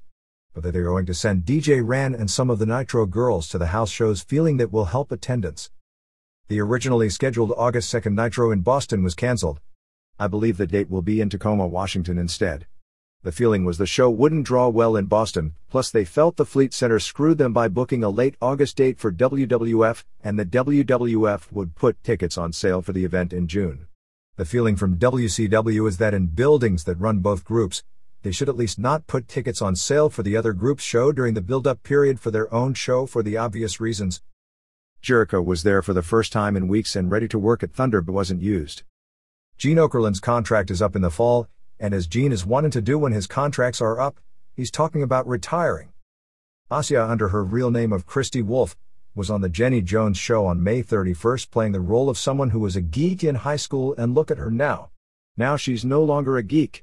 She's just a woman who looks like a guy on steroids with giant implants. Essentially, a different form of carnival geek. WCW is planning on doing its own kickboxing pay-per-view show headlined by Dennis Alexio vs. Rick Rufus. By the way, the last pay-per-view kickboxing show on May 14th with Don the Dragon Wilson as the big draw did roughly 6,000 buys nationwide or a 0.016 buy rate. Steve Regal is almost certain to be brought back. Leo Burke was backstage at Thunder. WCW spent literally tons of money on TV ads to air in most markets early in the Raw show to plug Hogan's return on Nitro and the Tonight Show segment that ended up having to be cancelled. With all that advertising, the Hogan segment only did a 3.7 quarter, which was the second highest segment, with no hype and being totally overexposed. The Flair segment did a 3.9. Hogan was quoted in Calgary while at the funeral as saying Vince is a good man but he's gotten out of control and we need to reel wrestling back in. Super Calo has a head injury and Psychosis may have a broken nose. Jimmy Hart on May 31st reformed his Gentrys, a popular 60s band which had some top 40 hits some 34 years ago as part of a 60s beach festival in Clearwater, Florida, which drew 12,500 fans and included other 60s acts like the Buckinghams, Peter Noonan of Herman's Hermits and Gary Puckett of Union Gap fame. And that wasn't a clothing line. For the first 5 months of 1999, WCW ran 104 house shows, and this includes pay-per-view events, and grossed a total of $19,088,140 or $183,540 per show. House shows since we last covered this subject: May 22nd in Johnston City, Tennessee drew 2,363 paying $49,965. May 23rd in Knoxville drew 1,886 paying $41,990. May 24th Nitro in Greenville, South Carolina drew 10,188 paying $300,163. May 25th for Saturday night tapings in Augusta, Georgia drew 2,311 paying $48,455. May 26th in Savannah, Georgia drew 4,587 paying $79,655. May 28th in Tupelo, Mississippi drew 3,634 paying $75,655. May 29th in Mobile, Alabama drew 3,587 paying $74,640, and May 30th in Baton Rouge, Louisiana drew 7,169 paying $136,730. The Tupelo Mobile Baton Rouge run saw Goldberg miss the shows due to his knee surgery, so Flair subbed and put over Sting in a show with very little name value stuff underneath. Bryan Adams and Stevie Ray worked the house mic at the shows to turn babyface against David Taylor and David Finlay. Merchandise from May 25th through May 31st was $210,557 or $5.27 per head. Major events on the September schedule are September 2nd Thunder in Saginaw, Michigan, September 6th Nitro at the Miami Arena, September 10th House Show in Baltimore, September 12th Fall Brawl pay-per-view at the Lawrence Joel Coliseum in Winston-Salem, which may prove to be a difficult draw, September 13th Nitro in Chapel Hill, North Carolina at the Dean Dome, September 15th House Show in Norfolk, September 26th Thunder in Florence, South Carolina, September 18th House Show in Louisville, September 20th Nitro in Cincinnati, September 27th Nitro at the Phillips Arena in Atlanta, and September 30th Thunder in Chattanooga. WWF. May 25th Raw taping drew a sellout 9,755 paying $214,958. Show opened with a dark match as Kurt Angle beat Bob Utley. For Super Astros they had Papi Chulo over Tiger Mask, Michinoku Pro Apollo Dantes over Sho Funaki, and Taka Michinoku over Super Loco ECW Super Crazy, and there may be problems over Crazy doing jobs on WWF TV even if under a mask, since everyone knows it's the same guy. For the Heat show on May 30th, Test and Tori beat Meat and Jacqueline, Shamrock beat Jarrett with an ankle lock in King of the Ring tourney, Holly beat Snow in a King of the Ring match, X-Pac beat Bossman in a King of the Ring match with acolytes jumping X-Pac after and Kane saving, Billy Gunn beat Viscera in a King of the Ring match. Hardys beat Goldust and Meanie, and D'Lo Brown and Mark Henry beat Draws and Prince Albert, both for Shotgun. Raw opened with a confrontation leading to both an Undertaker vs. Vince and Undertaker vs. Austin matches, the latter a title match during the show. If Vince couldn't beat Undertaker, then Austin would never get another title shot. They built the whole show up to the idea that the greater power would be revealed by the end of the show. As it turned out, the show ended with a Druid facing off with Austin, unmasking, but only Austin saw it, and Austin freaking out, and the show went off the air. Fans in the building thought it was Vince under the costume. Maybe it'll end up being Linda or Stephanie. Big Show beat Gunn via count out in 2:47. Gunn tried to run away but Road Dogg threw him back in for the choke slam. Beaver Cleavage beat Christian when Michael Hayes hit Christian with a pipe. Beaver, also called Harry Beaver Cleavage, comes out to a Leave It to Beaver type entrance song in black and white. You could tell they did a tremendous amount of sound sweetening throughout the show, but none more than in this match. The Hardy Boys and Hayes were beating on Christian until the Brood made the save. They were strongly positioning Hayes and Hardys as heels, including piping and fake crowd noise of them being booed. Post-match had some good high spots, and the match itself wasn't bad, as Christian is among the most underrated performers in the company. Jarrett won the IC title from Godfather when he hit him with Deborah's belt. There were women teasing stripping left and right at this finish. Vince beat Undertaker via DQ in 2:12 when Taker threw down the ref twice. Taker also attacked Patterson and Briscoe. Mankind challenged Triple H for a match later in the show. Boss Man attacked Mankind but Road Dogg saved. Dogg beat Boss Man via DQ in 2:35 for using the nightstick. Acolytes won the tag titles from X-Pac and Kane in 5:15 when Shane McMahon hit X-Pac with a chair as he was going for the Bronco Buster and Bradshaw pinned him. In something that was totally disgusting, they had a surveillance camera in the dressing room as Mark Henry was apparently taking a shit, complete with gross sound effects, and D'Lo Brown coming into the bathroom acting like it stunk real bad. It's apparently going to be a regular segment called GDTV. Venus beat Shamrock in 3:11 when Jarrett and Deborah distracted Shamrock and Venus cradled him. Shamrock laid Venus out after and chased Jarrett. They were implying Venus was sleeping with Bass. Triple H beat Mankind when Chyna gave him a low blow with a handle part of a sledgehammer in 6:50. Triple H destroyed Mankind's knee with a sledgehammer after the match and he went out in an ambulance with the Angle explaining his time off for knee surgery and he's not expected back until late July. He needed it because he's been moving really slow of late. Finally, Austin beat Taker via DQ in 8:30. After a stunner, the CM ran out and tied him up in the ropes when the Druid came out and unmasked in front of him. King of the Ring bracketing is Gunn vs. Viscera. Gunn won. Shamrock vs. Jarrett. Shamrock won. Big Show vs. Draws. June 6th at Nassau Coliseum. Test vs. Kane. June 6th at Nassau Coliseum. Dog vs. Godfather. June 6th. Chyna vs. Venus. June 6th. Evidently to build up a Chyna vs. Bass angle. Snow vs. Holly. Holly over.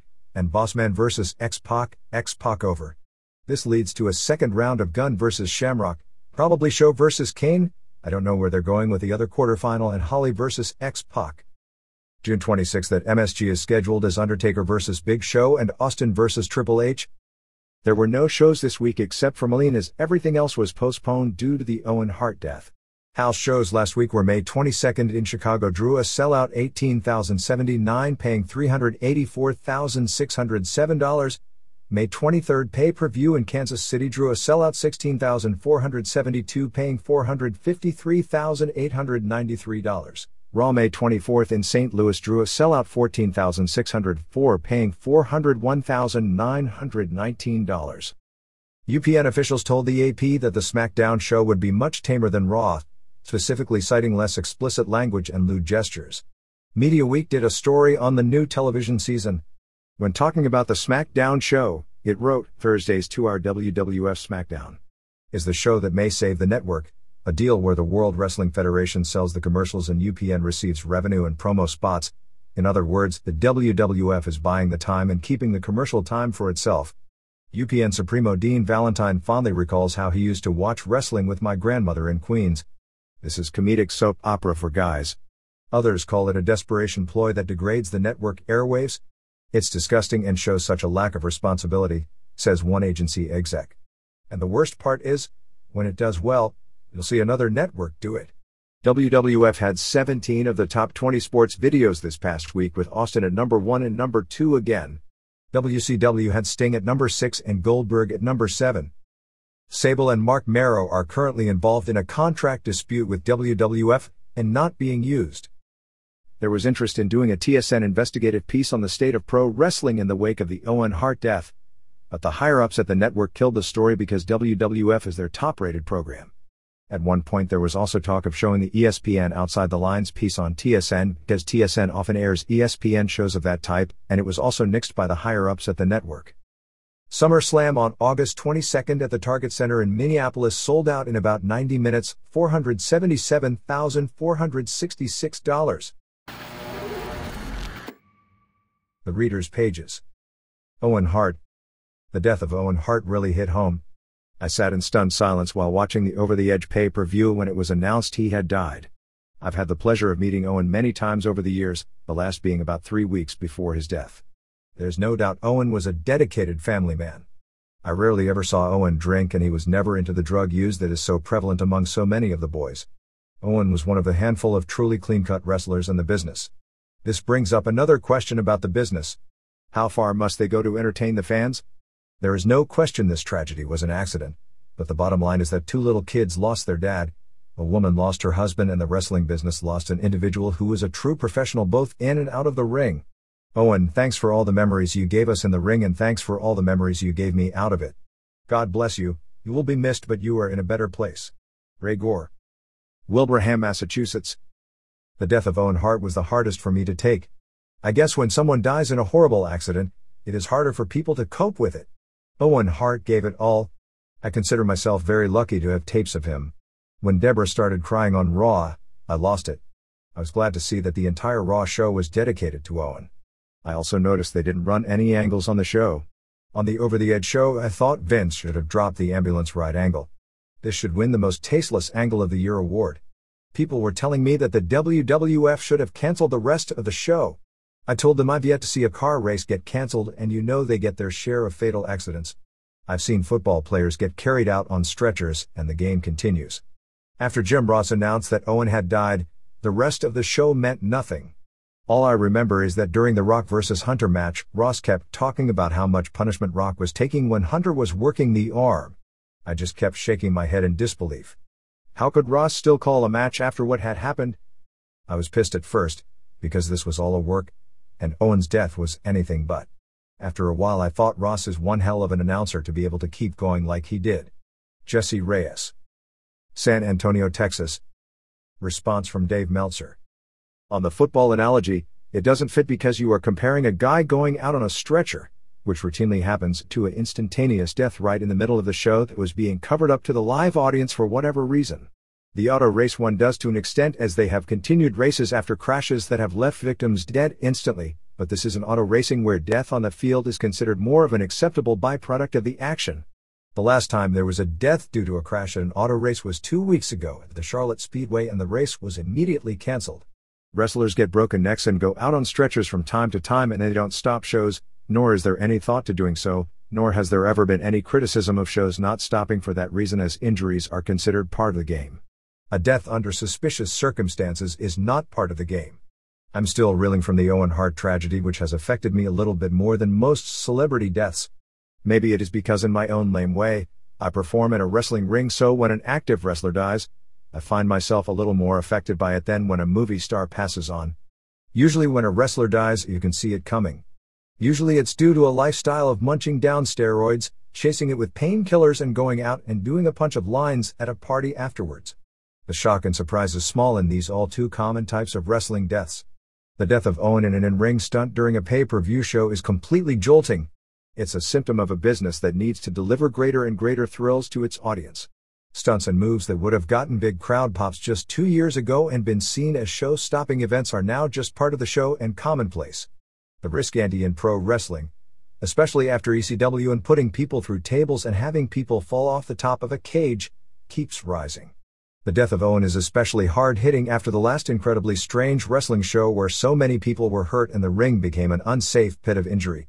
After seeing the kid come so close to breaking his neck doing a high-risk maneuver to wow a crowd of about 150, I got a sick feeling in my stomach about a form of entertainment that has done very well for me and that I love. Just as it isn't worth seeing a guy break his neck and spend the rest of his life in a wheelchair to thrill a few people at Mission High School, it isn't worth Owen Hart's life to thrill 16,000 paid attendants and a few 100,000 watching at home. Watching Wrestling with Shadows has become even stranger. This movie was shot less than 2 years ago. Already Brian Pillman and Owen, who are seen throughout the film, are gone, and Davey Boy Smith may spend the rest of his life in a wheelchair, and Shawn Michaels, a central figure in the film, has already suffered a career-ending back injury. Of course the pay-per-view show still went on. The pro wrestling business still operates like it's this secret world with its own rules, even with the amount of mainstream media attention it is commanding. All those years of pretending it's real and being so protective of the business has given the people who work in pro wrestling a mindset that would be repulsive to the casual fan and general public if they truly understood it. Many people think the show should have been canceled and are probably right in that thinking. The WWF doesn't look good at all in not giving the boys the week off and eat a few losses. But with such great popularity, the WWF can't afford to live by the old carny rules anymore. With the light of the mainstream media shining on it, the business is being held to the same standards of decency as other forms of entertainment. Bob Calhoun. San Francisco, California. One day after Owen Hart's tragic accident, it still feels like everything is just a little surreal. My wife and I are fans of the Hart family and would like to express our deepest sympathies. The barrage of coverage from the mainstream media is disturbing.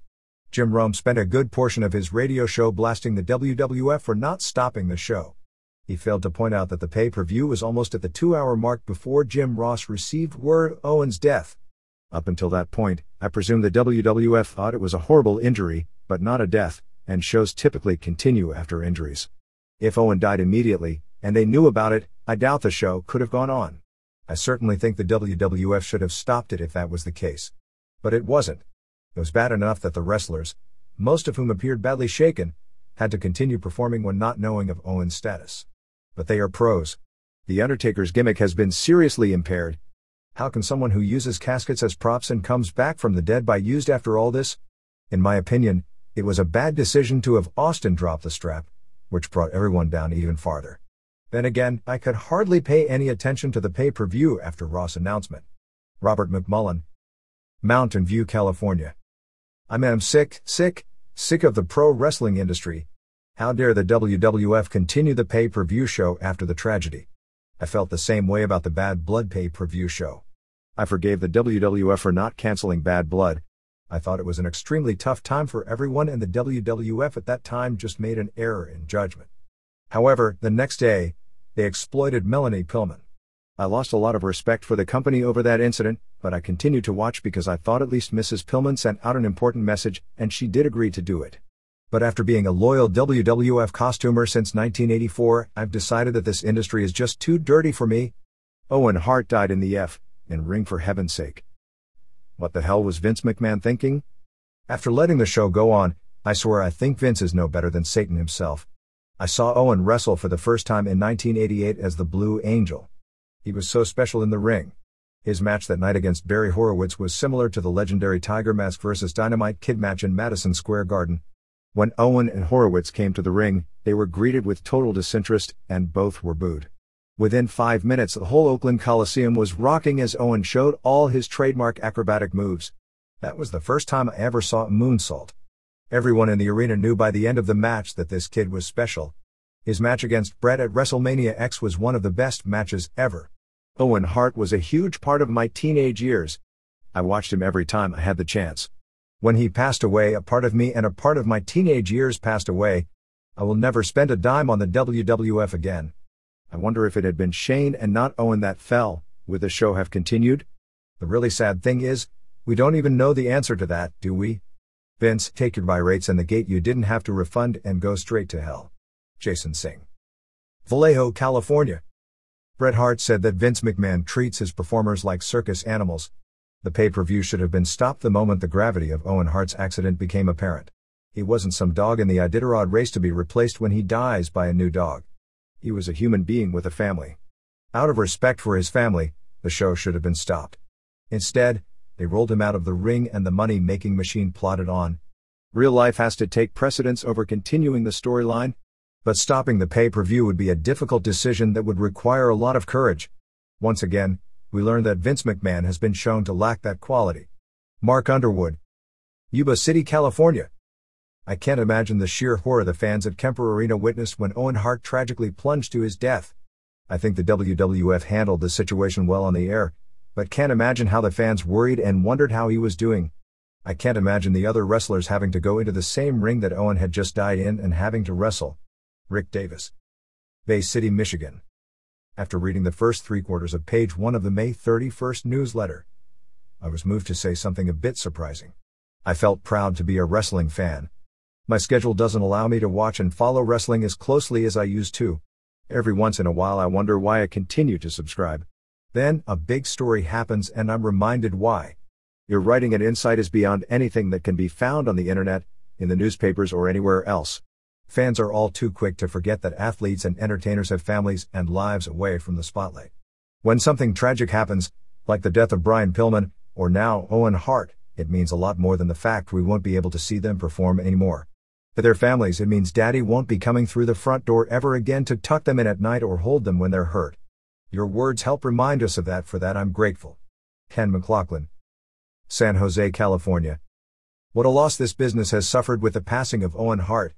Raw on May 24th brought me to tears more than once, as I have never seen anything more sincere in my life. Frank Hasso. Whittier, California. On May 23rd, I was experiencing problems with my cable service and decided not to order the pay-per-view. The next morning at 5:30 a.m., as I went to shave and shower, I turned on the radio to the all-sports station. The station doesn't have high regard for pro wrestling, and the only wrestling talk they had during the weekend of WrestleMania was how shocked they were that the first Union Center sold out. As I heard the host mention the WWF pay-per-view, I knew something bad had to happen. When I heard Owen Hart had died, I knew this was not going to be a good day. When I got to work and saw the photo of Owen in the ring on the front page of the Philadelphia Daily News, the sight of his limp arm sent a chill down my spine, as I knew I was looking at a photo of someone who had died. As I talked to a friend on the phone, someone who I wrestled with and went to matches with, we laughed as we talked of Owen's greatness, his match with Bret at WrestleMania, his Blue Blazer gimmick, and his time with the Hart Foundation. Not only was Owen a great wrestler, but it was his personality that really came across on TV every week. Owen and wrestlers like Owen who combined talent, ability, dedication, and personality are rare. He was a main reason that I watch wrestling every Monday night and not something else. I wish I had met him so I could have told him how much I enjoyed his talent. I feel truly sorry for his family, friends, and fans. Owen touched so many more people than he ever could have imagined. R. Goldberg. Media, Pennsylvania. I was at work Sunday night when a coworker called the office to tell me Owen Hart had died. At first, I thought he was being a dumb mark who had fallen for yet another tasteless wrestling angle, but when he said the local news was reporting it, I was shaken. When I got in my car and turned on the news station, I knew it was real. An underappreciated athlete and performer, a consummate pro, and more importantly, a son, brother, husband, and father. Of all the deaths, this was the worst. Not just because he was one of my favorite wrestlers, but because it had nothing to do with all the vices that have taken others' lives the last few years. The most sickening thing the day after was listening to talk show hosts spout off stupid jokes. One Rhode Island radio host called him a dummy, and ran down the class and brains of wrestling fans. The Raw show that night was very well done. You can debate whether or not they should have had any wrestling on it, but at least they didn't do storylines and just worked matches to finishes. As far as canceling the pay-per-view show, I would have, but I made up my mind about that at 11 p.m. and you know about hindsight. Brian Moran. Tiverton, Rhode Island. The Raw show on Monday was as real as it can get. Everything that should have been said and done was real. I didn't cry the first time I saw it, but when I rewatched the tape, I broke down. The opening segment of everyone standing together was one of the most depressing images I've ever seen. All the wrestlers who spoke were heartfelt and sincere. Mark Henry, Deborah, Triple H, Road Dogg, Patterson, and Heckner's crying made me cry. Deborah's comments about taking people for granted is so true. Owen's death is different and touches people in a completely different way. Unlike Rude Gilbert, Pillman, Spicoli, Von Erich, John Studd, Rick Wilson, and so many others who have died, Owen wasn't the wrestling death cliché. He didn't have drug problems or depression. It was a totally unnecessary accident that easily could have been avoided, but it's pointless to dwell on the past.